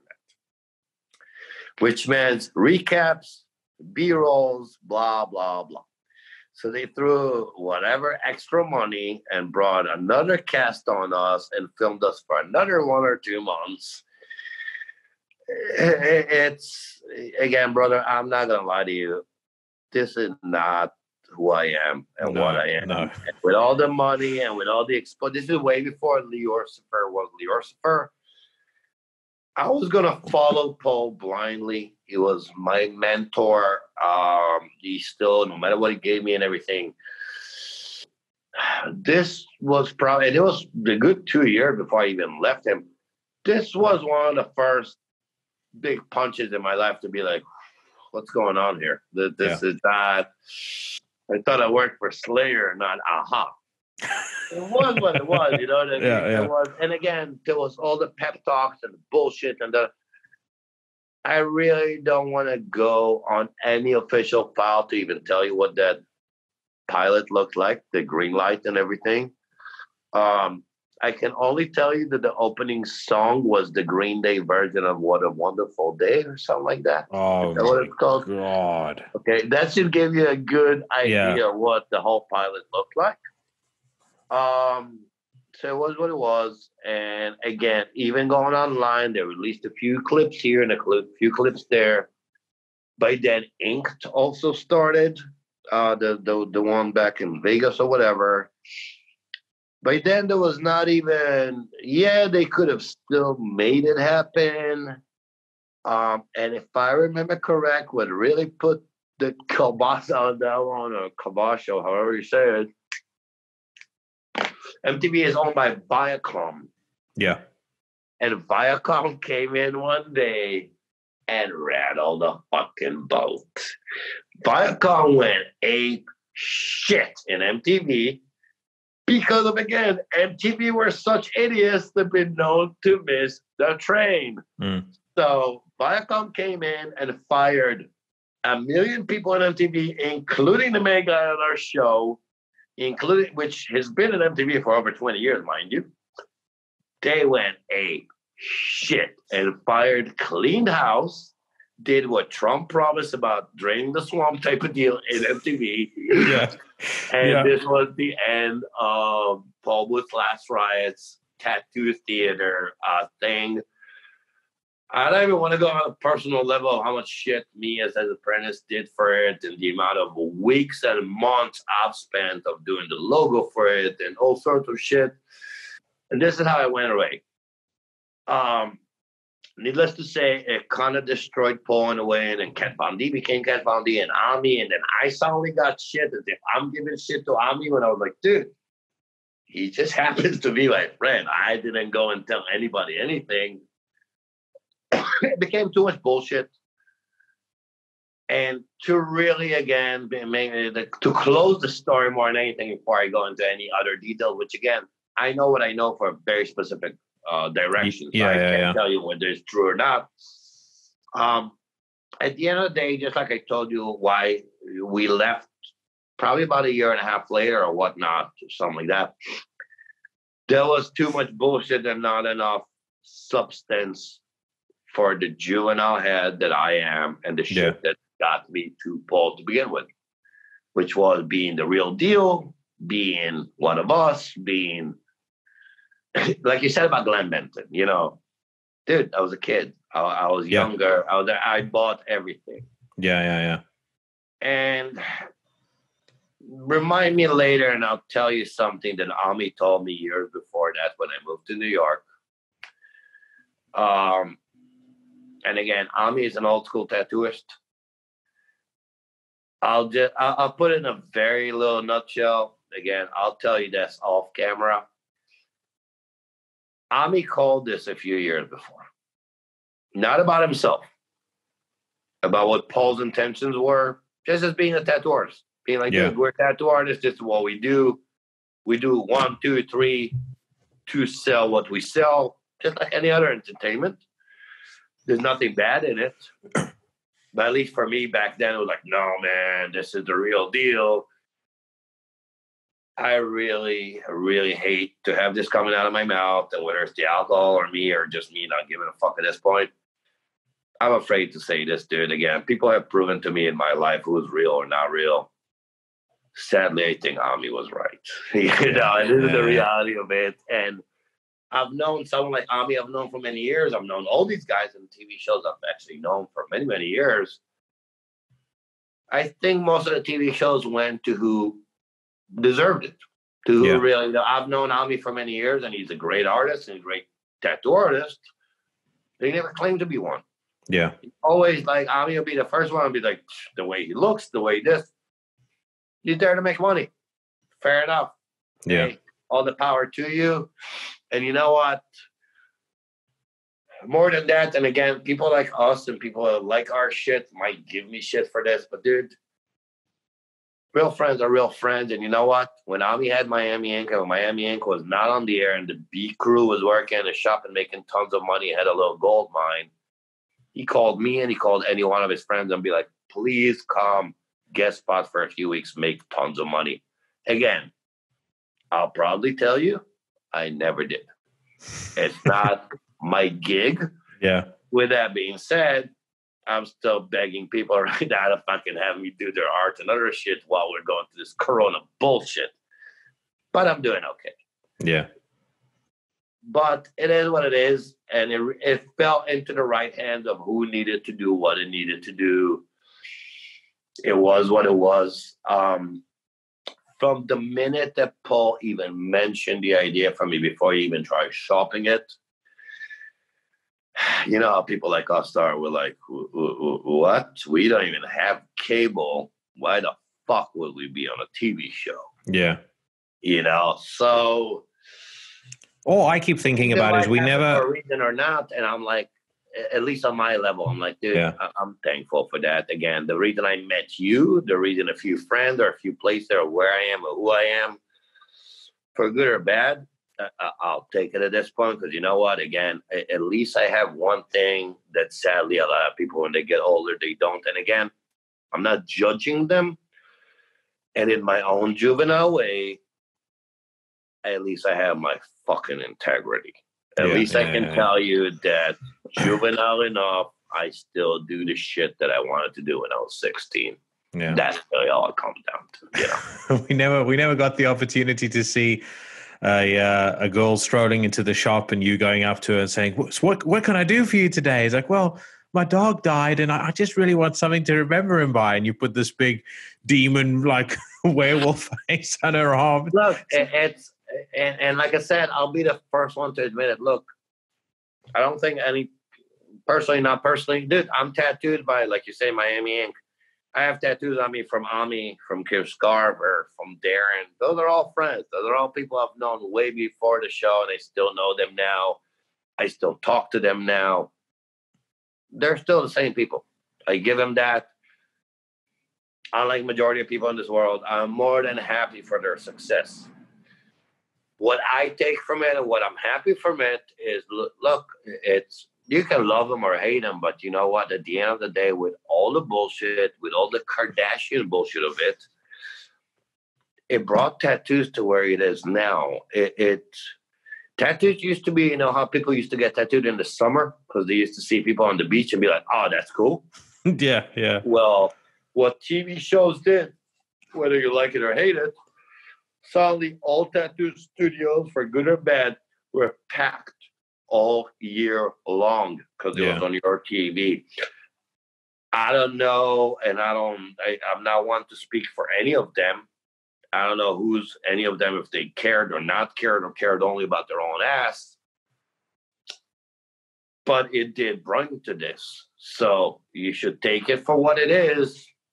The same way that I look at our situation now, I honestly think that this whole virus crap or whatever, I don't want to talk about what I think about it or not, but I think that the situation that we're at now is going to be actually cleaning house of what that started.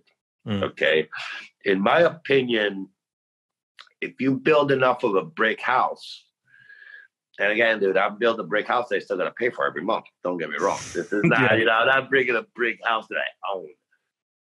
But my take from it, the same way that my take from stupid Trump being a president is that, you know what, the good thing of it, that at least you can tell your kid tomorrow that, yeah, you too can be a president.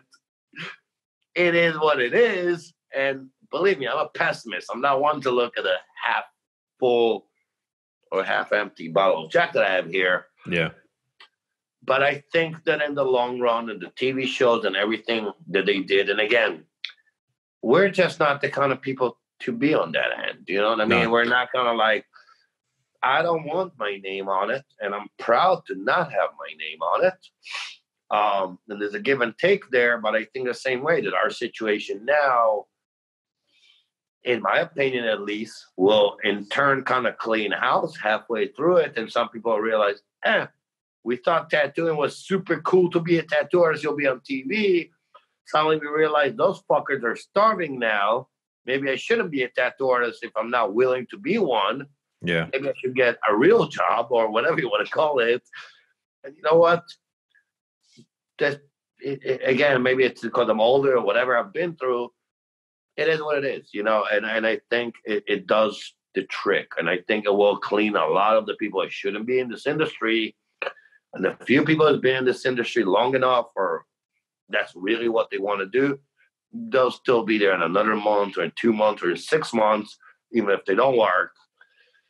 Well, a lot of other people will be like, that sounded cool, but then look at all these starving tattoo artists now. Yeah. Maybe I should be a graphic designer. It was a good idea at the time.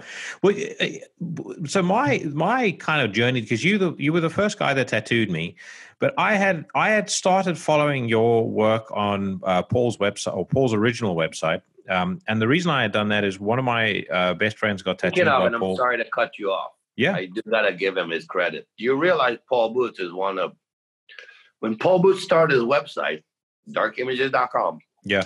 Only 3 tattoo sites on all of the internet. That guy, I mean, regardless of him as a person, it was tattoos.com, Paul, darkimages.com, and I think BME. That was it. Yeah. The whole internet. Yeah.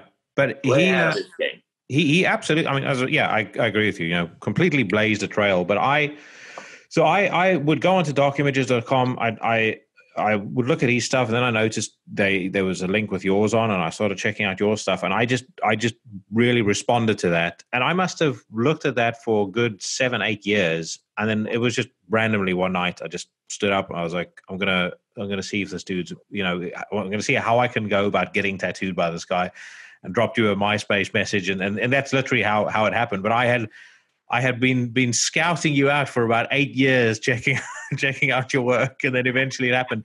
But the thing that I love so much about the tattoo that you gave me, and I always say to people, because I only have 2 tattoos. I've got the one that you gave me, and I've got the one Dan gave me. Yeah. But both have a very different. I get a very different satisfaction from them. The one from Dan, you know, technically is beautiful. It's a very, you know, it's a very exquisitely done art piece. Mm-hmm. But the one that you did for me, why I think that will always be the one that'll probably be the and it's no disrespect to Dan, but always be the one that'll be the most special to me. It feels like, and I really don't want to sound like I'm getting mushy here, but now that I'm in my 40s, I can probably afford to be a little more like that. But I always explain to people, it genuinely felt with that tattoo like you and I had hit it off, and just, you know, we'd kind of connected and become friends almost straight away. Mm-hmm. And I felt like the what came out in that tattoo was absolutely my personality. I can't think of somebody who would have been able to capture that better, and who would have brought so much emotion out of a picture. And to this day, I still look at it, and there is just something. It grabs me in the same way that music grabs me, and that's, yeah. I think that's not something I could very easily say about about art generally, but certainly not about tattoos. And like I said, I adore this Dan Marshall piece that I have, but there's just something there's something about the demon Spartan that just speaks to me on a different level. First of all, thank you. It's beyond humbling, and like I said, even though I stopped my antidepressant about 8 months ago, I'm not gonna break into tears here. That's actually what I was going for. First of all, in my opinion, and again, the same way like I just told you now about the TV show and other shit in my life, I've been on both ends of this. Okay, I've chased Paul Booth since I was 16 to get tattooed by him. Okay, I was a kid in Israel, not even apprenticing for tattoos the first time I heard about it. So I've been on both ends of this, and this is why it means so much to me to hear this. And you're not the only one that says this. And again, sadly, look, I can't lie to you. I don't know where I would have been one way or another if I would have done things different. Maybe I would have been happier if I wasn't Metallica living in a fucking mansion right now and laughing at the world, being like, oh, I don't care. I'm like, cool. I really don't know. Okay, like you said, I'm in my 40s. But this is where I came from. And this is one thing, I told my mom this a few years ago. And she's like, man, you're still depressed. And so this goes, dude, I'm clinically depressed. And I explained to my mom too. And I'm like, Mom, let me tell you one thing that you should know for the rest of my life, that even if I died tomorrow, I've accomplished more than I ever imagined. And I've done more in my life. And I, at least like I told you earlier, I got one thing that a lot of people can say in older age, and again, it still comes to the price on any given day. I have fucking integrity. I'm like you said about Pantera being juvenile, dude. I'm proud of it. I'm sorry, I'm proud of being that. With that being said, there's one sentence to really put all this in proportion, perspective, whatever. My wife always makes fun of me because my English is terrible, so I don't know which way it is. You know what's the difference? They say one simple thing. You can help a friend move, and you can help a best friend move a body. That's the difference. Yeah. You can have a bartender and talk to him and spill your heart and everything else, and you can spill your heart with a tattoo artist or something. When I walked into Laugh Riots the first time, and it was one room and the rest of it was brick. He was just putting it together. So he's like, fuck it. And he just drew on me for a few hours. And then I came into his house a day later. They drove me into the house, 2 hours in Jersey. I came from Miami. Dude, I've chased the guy since I'm 16. This was me being 21, finally 22, whatever it was. And I came in the guy's house from the fake dead bodies hanging and the fucking dinner we had on the dinner table that he used to call dinner table, the full-on embalming table with a church pews on the side, okay? And I was like, my wife was like, fuck me, I'm going to have nightmare forever. And I was like, home. The same way I felt the first time I ever walked into tattoo convention, first way I felt I ever walked into a metal festival or concert or whatever. There's a different level to it, at least for me. And I try to do this till this very day. Like I said, dude, I'm getting so much shit from so many people now. I don't care. I'm proud of it. I'm okay with it. From the first tattoo I ever got, and I remember reading a few interviews with a few artists that I really looked up to back in the day and said kind of the same thing. And they're like, you know what, dude? You can make a tattoo or an art. It's not 100% perfect. And maybe the outline's a little warped and blah, blah, blah. The experience that comes with it, the rites of passage that comes with it, the whole thing around it, which is, in a nutshell, what me and you have been talking about for fucking years now. And the same way that, dude, 3 hours ago, I told this to my wife because she goes, oh, all these people are freaking out because Hellfest got canceled this year. I don't know what's the big deal. And I'm like, because you're not a real metalhead. And she's like, oh, I'm sorry, I'm not that cool. And I'm like, yeah. She's like, I don't know what's the big deal. I'm like, the big deal is the fucking Hellfest in Denmark this year was supposed to have Iron Maiden, Judas Priest, and the Merciful fucking Fate. This is what's the big deal.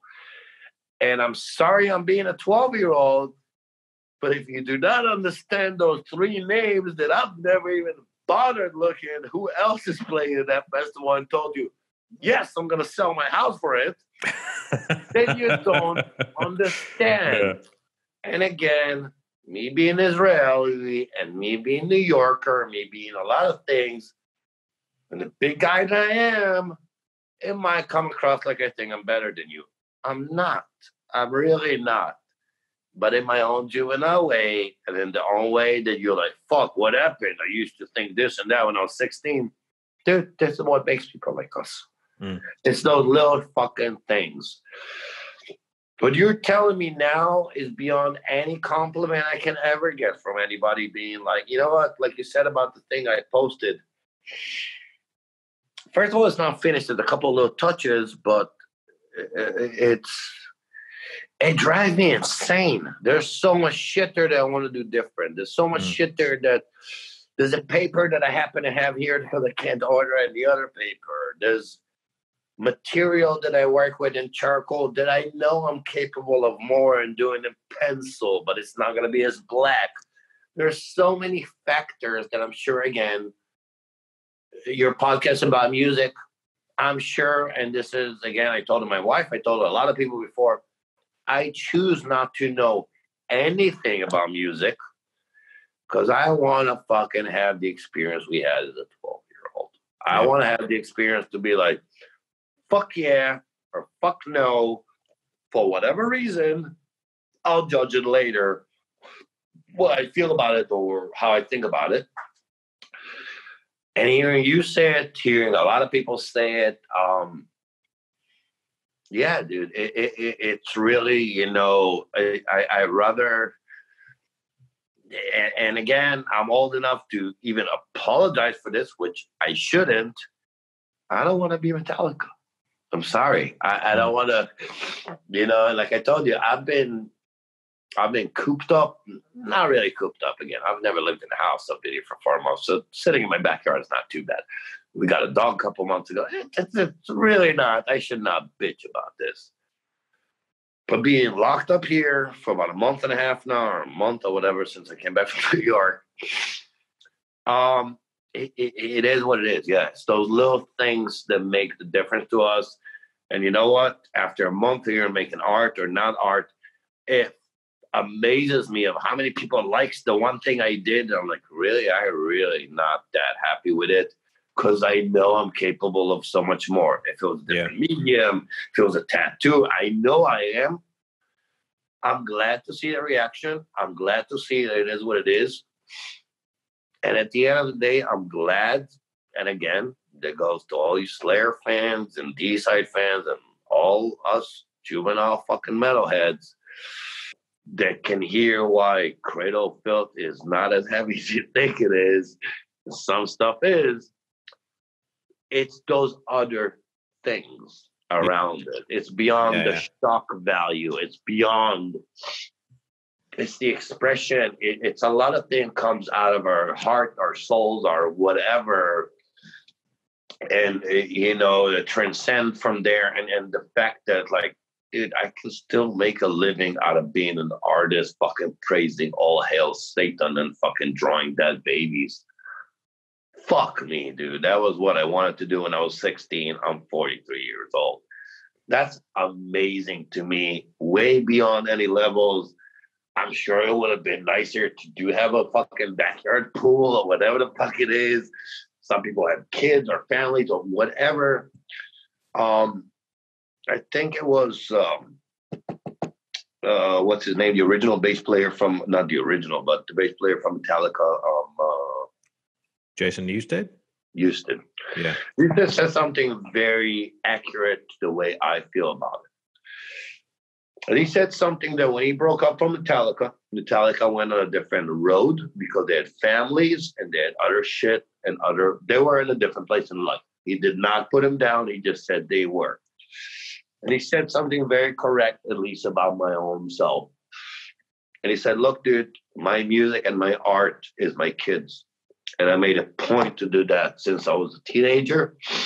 And I'm proudly still standing by it. And this was my issue with it. That's me in a nutshell. Yeah. Yeah. So what you just said, yes, this makes sense to me, because I look at the other artists around and other shit that people can do and do out there. And just like any other artist, you can't read your own shit. You know, there's a level, like, you look at yourself in the mirror, you're like, oh, I didn't age that much. You're like, hey, you aged a lot more than you think, but you just don't see it. But this is the little shit, again, in a nutshell, that, this means the world to me. The same way that like any other little shit. And I'm like, it's not about selling out nothing, whatever, however you want to put it in words. This is beyond words. Yeah, this is beyond the same way we talked about dancing, about music, about other shit. You get it or you don't. Yeah. It's as simple as that. And it is what it is. And it's even sadder to see. And again, we getting older, so we can even see that other end of it and understand, sadly, what we didn't when we were younger, why people do sell out or whatever you want to call it. That's the biggest part of my life. It's the biggest, like I said, if I die 2 minutes from now, I'll still be happy to be the guy that was still like, I still held to my own shit. That's really all I got. And you know what? I look at older generations and people before us and shit, not for nothing. Yeah, they used to be realer people. They used to be people who are really believed in it, whether they believed in their countries, their politics, and whatever it was. But they were willing to die for it. They were really, the kings back then did not stand in the back and through their little guy's head. They went ahead. They went before them. Be like, no, this is who we really are. Even if they're 80 years old, they still rode in front of the fucking 20 years old. Mm-hmm. I respect that. I really, and again, I can break it down to you the same way you can break it down to me. We all have our own reasons. It is what it is. And you know what? At the end of the day, yeah, that's the little bit I can take from it and be like, you know what? At least I have that. And again, for somebody it's like manic depressive and blah, blah, blah, and whatever you want to call it, that's the one little thing that every single day I wake up, I remind myself where the fuck you came from, where you are now, and put things in perspective. The same way that, like I told you, a lot of people are like, oh my God, we've been at home for a month. On the internet, you motherfucker. At home, eating food. Watching Netflix, eating your food, fucking around. All right, brother. Well, listen. It sound like, oh, we've been locked up. And like, I have friends that's been locked up for 10 years. You do not know what locked up is like. Absolutely not. I don't know what it's like, but like, please step the fuck back. And it's like, I watched I love World War II and shit. Dude, I watch documentaries and push things in perspective of how bad can bad get. Yeah. Watch any documentary about the First World War and guys in the trenches. Then compare that to being quarantined in your fucking fancy flat. It's out of control. It's out of control. And a friend of mine, a tattoo artist, just posted it. His grandfather was in Punar, which it's a terrible thing from World War II. And he said it flat out in Hebrew. It's a little harder. He said it flat out, and I know it from a personal level. Just a lot of us that grew up in Israel, those people never got out of it, dude. They still screamed and cried every night of their life. There's a whole different perspective of what people think of, oh, poor me. It's like, why? Because you ran out of toilet paper. You have a fucking shower, dick. Go wash your ass. The broadband went down while you were midway through an episode of Breaking Bad. Yeah. Fucking hell, man, but it's like, it is what it is. I'm like, again, it's, you do you, but it's like, just shut the fuck up. Seriously, we have it pretty okay now. And it's just, it is what it is. And it's the same thing again, about music, about art, about whatever it is. I'm like, dude, if you think this is the worst that ever happened to you, you must have a beautiful fucking life. That's all I can say, Like, must be nice being you. Yeah. All right, brother. Well, listen, I'm going to let you go. Thank you once again for coming on. It was fucking great catching up with you as always, and we will definitely do it again at some point soon. Yeah, brother, it's always nice to talk to anybody nowadays. For fuck's sake, I can't wait to leave. People in Denmark don't speak as much English as you think. I think probably next year at some point. You know, I don't know where whether we meet in Denmark or whether we meet in London or whether we meet in New York. I think we should probably start talking about extending my my arm down. I'm going to tell you what I tell a lot of people nowadays. And again, as a pessimist, it's very weird for me to say this, but the one thing we take from this stupid times is enough with the next year. I will see you sooner than later, brother. That's really all it is to it. Fuck this whole planning. As soon as they fucking pull this shit out, we'll see each other. For sure. Awesome. Yeah. Dude, thank you so much. Take care of yourself. You too, brother. Be good. Bye. Stay metal.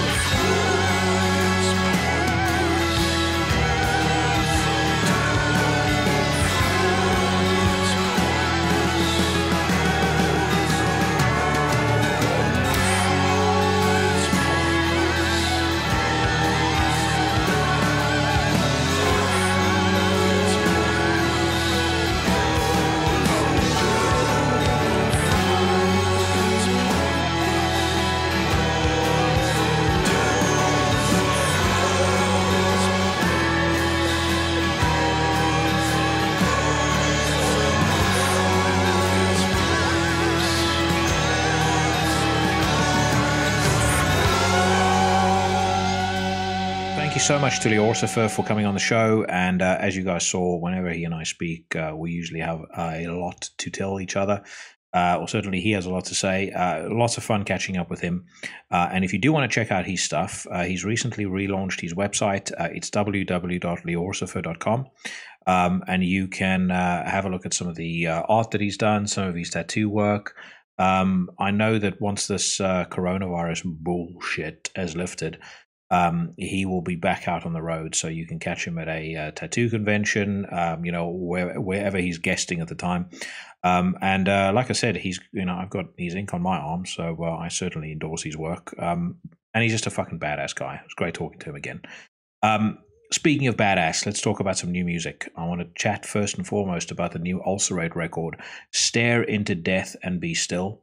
Ulcerate, of course, from New Zealand, and now signed to Debumer Morty Productions. Their previous record came out on Relapse. Debumer Morty, I have to say, I know I talk a lot about Season of Mist, but Debumer Morty, as far as consistency and being able to pick out great talent, are surely not far behind that label. They've got, amongst others, some of my favorites, Bloed aus Noord, Outer. I think they also recently signed Selbst out of Venezuela.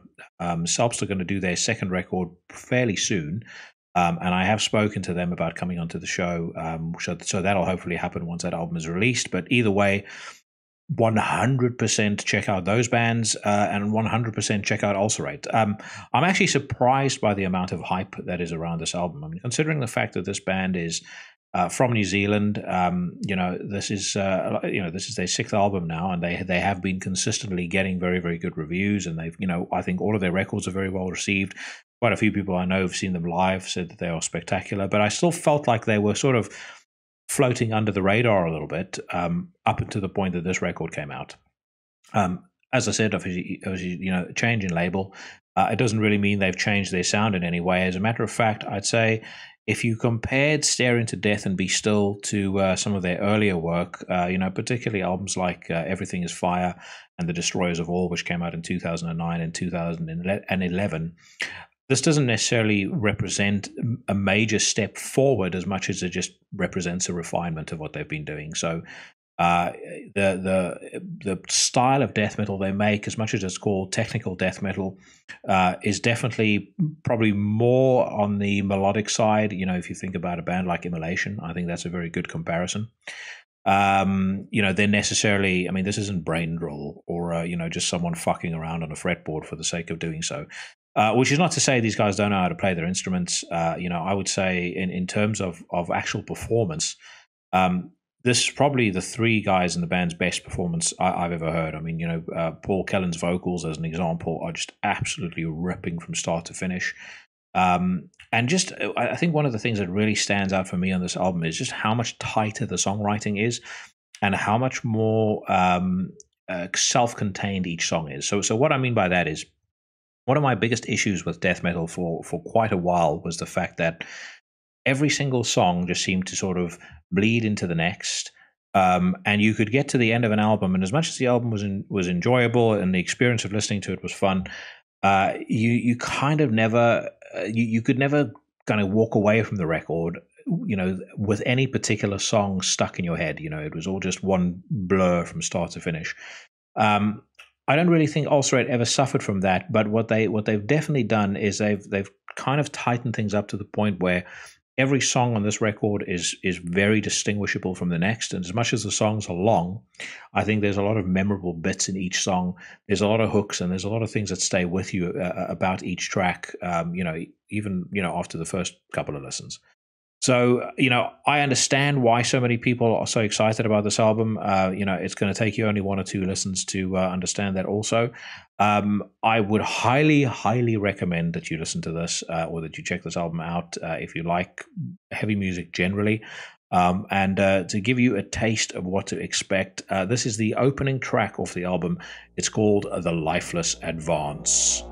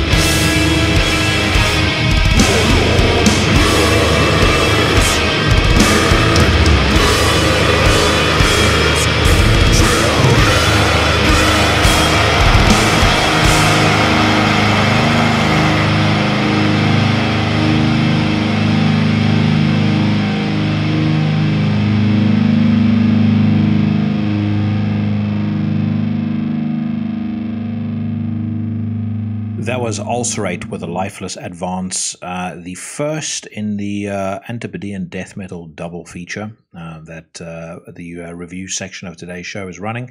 The next is a band that I've spoken about a couple of times on the show, in part because I was lucky enough to hear this album a couple of months before it came out. It is, of course, Werewolves, featuring the guitar stylings of friend of the show, Matt Wilcock. He is also in a Bremelin and the Antichrist Imperium. I mean, just an all-round fucking badass dude and a killer. And he is joined by two other killers, Sam Bean, who's also from the Antichrist Imperium, and Dave Haley of Psychroptic. So the word around this record, obviously, and Matt and I spoke about it when he was on the show, was that this was written in literally a couple of days, I would say it doesn't sound like it was rushed. If anything, I think it's probably a testament to Matt's talent and to the talent of the rest of the guys in the band, that they could almost effortlessly produce one of the most ferocious, brutal, uncompromising, badass death metal albums that you can hear in 2020. And not only do that, but, have actual, really solid songs on here. Songs like Dog Knotted, Established Dominance, Beating Those We Despise. It kind of gives you an idea of the intention of this record. And I know I said on Instagram I think on Saturday, that it blends together the subtlety of Panzer Division Marduk with the violence of Vital Remains as Dechristianize. But I really do almost think that that's doing it a disservice. I think the spirit of those records are definitely present on here, and I know that Matt in particular is a very big fan of both. But the reason I say it's doing it a disservice is I think Matt is starting to move into that echelon of guitar player where it's a little bit like Dimebag or Trey from Morbid Angel or Slash, where I've said this before, there's guys that are technically proficient, and then there's people that it sounds like when they pick up the guitar, music just flows out of them. Matt Pike from High on Fire is another great example. Listening to this album, you really start to get that impression. For me, everything on this album is just spot on. The production is hard hitting and punchy. Sam's performances are fucking spectacular. I think I mentioned this on the interview with Matt as well. Sam, to me, one of the things I really like about his vocals on this album is the fact that his timing and the rhythm that he puts into his voice, almost in a weird way, reminds me of some older hip-hop albums where the voice was the hook. So on a song like Dog Knotted, which I'm going to play in a second, his timing and the way that he phrases everything and the rhythm that he puts into his voice almost becomes one of the most memorable parts of the songs. And then, David Haley, if you've heard anything that he's done on Psychroptic, this guy is an absolute fucking monster. He, in my opinion, he's one of the strongest drummers in the scene today, and he proves it on this album. So, The Dead Are Screaming by Werewolves, out now on Prosthetic Records. Don't let the very tongue-in-cheek, comments about it being Neanderthal metal and caveman death metal fool you. I mean, this is, a fucking sophisticated killing machine, and it is well worth you getting a hold of.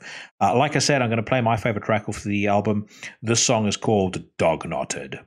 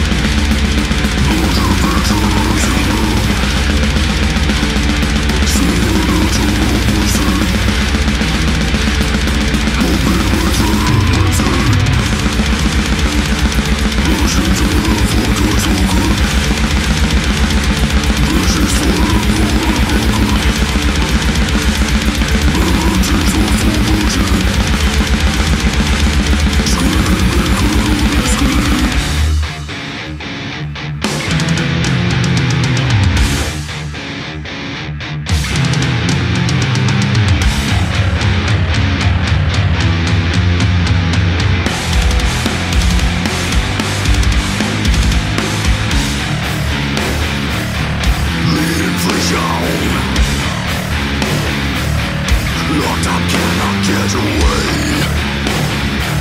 Capaz controversum copulatory. Disquisitive mating blood, getting molested like a thug. Aggressive and tumescent, 400 pounds of hopping wolf. Wolvers grados, burning quantum bottom. Shaft of vengeance, pounding no room without mercy.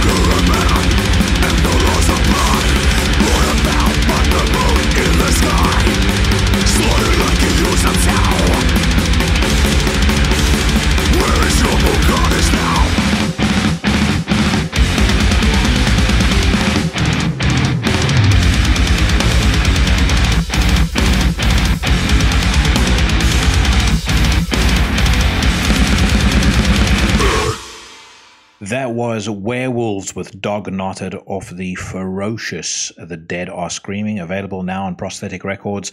They are also selling a whole bunch of very cool merchandise on various websites, so check them out on Instagram, Twitter, and Facebook. All the links are up there relevant to your country, and show them some love and support and tell them that Into the Necrosphere sent you. And then equally, Matt, but also Sam and Dave know this. You guys always have a standing open invitation to come on the show. I'm looking forward to the new Antichrist Imperium album, because that's also coming out later this year. And that will feature Sam and Matt in action once again. Right, let's read some news. So we're going to do Metal Storm today, and starting with Alert Level single released, the new Ministry.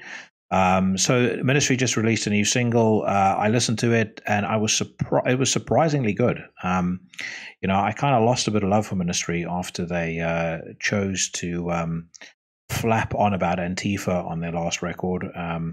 But this album, or this song at least, suggests that if they do another record, it might not be too bad. It kind of reminds me a little bit of Lard, which was the project that Al Jorgensen did with Jello Biafra a couple of years back, and also maybe some of the later Revco. But very cool. And apparently the record is due out on Nuclear Blast in the next couple of months. So who knows? Maybe a return to form for that band.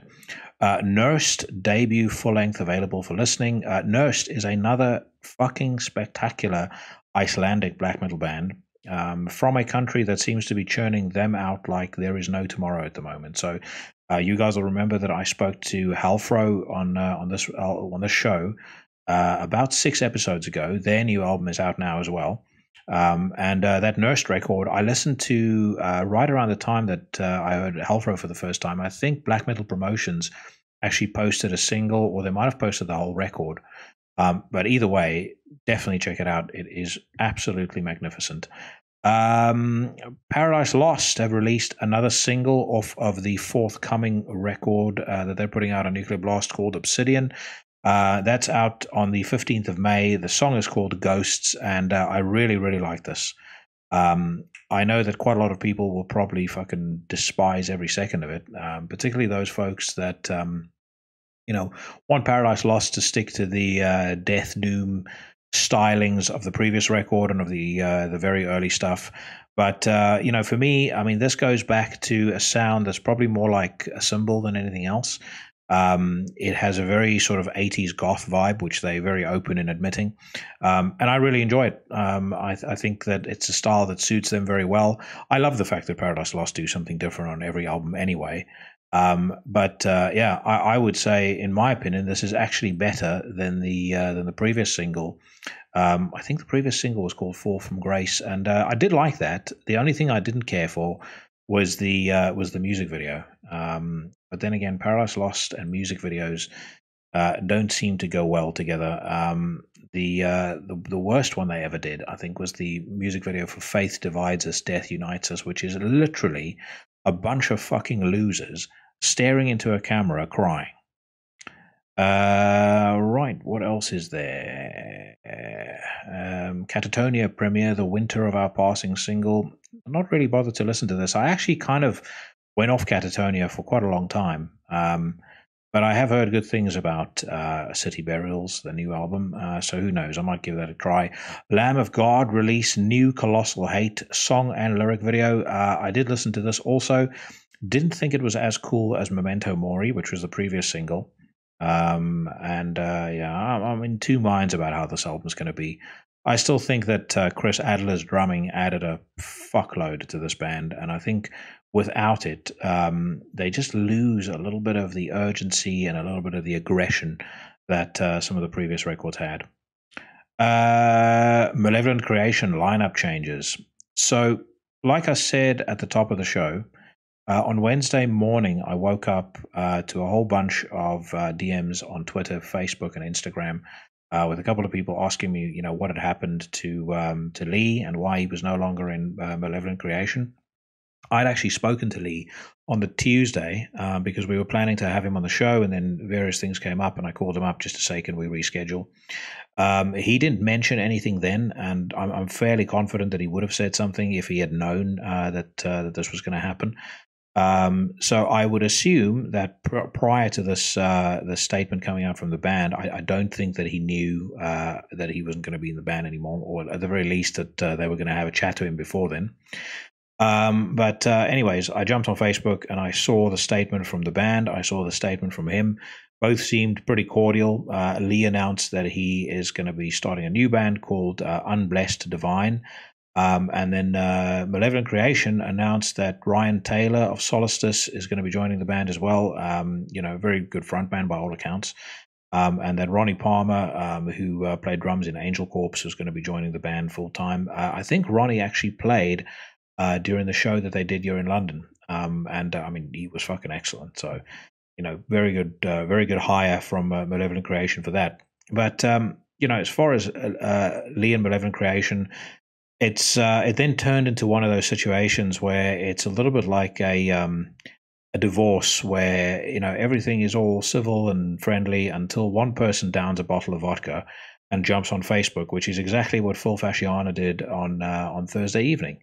So he posted a barely English rant that went on for several paragraphs on Thursday night where, first he accused Lee of talking shit about the band, which I never saw any of that, and Lee certainly never said anything to me. And then went on to, basically bemoan his playing ability, said that he wasn't able to learn all the songs, spoke about his health, spoke about his hygiene, and a whole bunch of other shit. And it just got really nasty really, really quickly. Now, look, I wasn't on tour with him. I don't know what exactly happened, and the reality or the truth of what happened is something that only the guys in the band and Lee will know. I do know from being Lee's friend that Malevolent Creation was or being able to front them was an absolute dream come true. I know how excited he was when he first got given the opportunity, and I saw them in London. And I thought the show was very good. And I had Giuseppe from Corpsing with me at the time. He felt the same, and everybody else around me seemed to feel the same. And the crowd seemed to really respond as well. So, whether or not there's a lot of truth to some of the accusations that's been hurled around, I think at the end of the day is almost irrelevant. It is what it is. It's sad that it had to come to an end in the way that it did. But these things happen. We will have Lee on the show again at some point in the not too distant future. But I'm going to make that conversation entirely focused around his new music, and some of the good memories he's taking away from his experience with Malevolent Creation, because, no matter what the eventual outcome was, it is still a hell of an achievement for a guy from my neck of the woods to end up fronting a band of the influence and of the stature of Malevolent Creation, which he did for 2 years. So, I'm not going to be involved or get in the middle of any fucking mudslinging bullshit. And, I think, I would hope Lee feels the same. And, the other thing that I would say, and I know this is probably going to be perceived as a bit of a snipe, in some ways it probably is. But I question where a 52-year-old man gets the time from to post the torrent of bullshit that Phil did on Facebook, because it didn't make the band look any better, and it certainly didn't make him look any better. So that's my 2 cents on what happened. Best of luck to Malevolent Creation, and I'm sure Lee will do well with Unblessed Divine. And by all accounts, as I said, Ryan Taylor is a badass dude, and I'm sure he's going to do a great job fronting Malevolent Creation going forward. Right, on we go.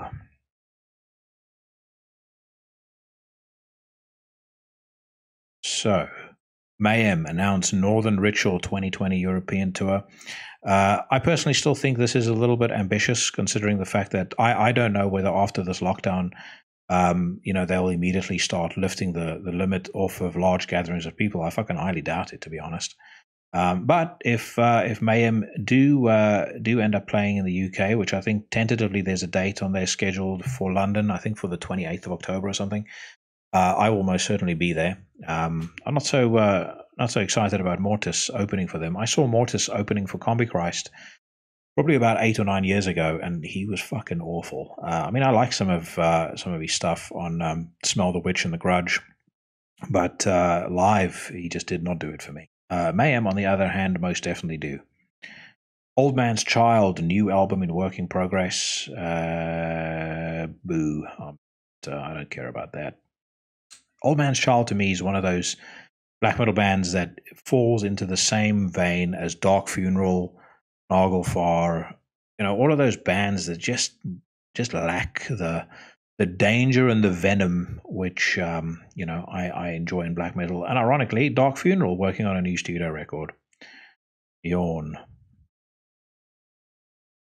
Morbid. Oh, this was fucking hysterical. So I know I spoke last week about Morbid Angel releasing Altars of Madness. I don't know whether you guys saw, but Trey was apparently arrested on New Year's Eve this year for drink driving, and when the cops pulled him over, apparently he said that it's fine because he's actually a professional drinker. So, yeah, I thought that was hysterical. But anyway, I think that just about does it for this week. Thank you so much once again for joining the show, and I hope you guys enjoy what you heard. Like I said, next week I've got Charles Elliott of Abysmal Dawn joining me. And then in the pipeline, I've got interviews scheduled with Damien Lesky of Broken Hope, and then also with Katie of Season of Mist. She does PR for them in the States, and I thought it'd be interesting to get somebody from the industry on here to talk about how the coronavirus is affecting them, and probably also just to give some insights on how shit works inside the belly of the beast, particularly for those of us that listen to the show that have not been in a signed band. So I hope you guys enjoy all of that. Hope you come back and check out some of the new episodes. And if you're new to the show, then you can trawl through the archives during these last few weeks of lockdown. There's a whole bunch of very cool stuff in there, from Jason from Acrococker through to Who else do we have? Nathaniel from Damn Him. I've got several interviews with Marco, or several episodes with Marco of Stellar Master Elite. Giuseppe of Corpsing. Henry from God Dethroned. My buddy Pavel from Blaze of Perdition. Mike Hill from Tombs, and a whole bunch more. So, hope you guys have a fucking awesome week. Stay safe, stay healthy. From the mean streets of Surbiton on the outskirts of London, I am bidding you a fond farewell.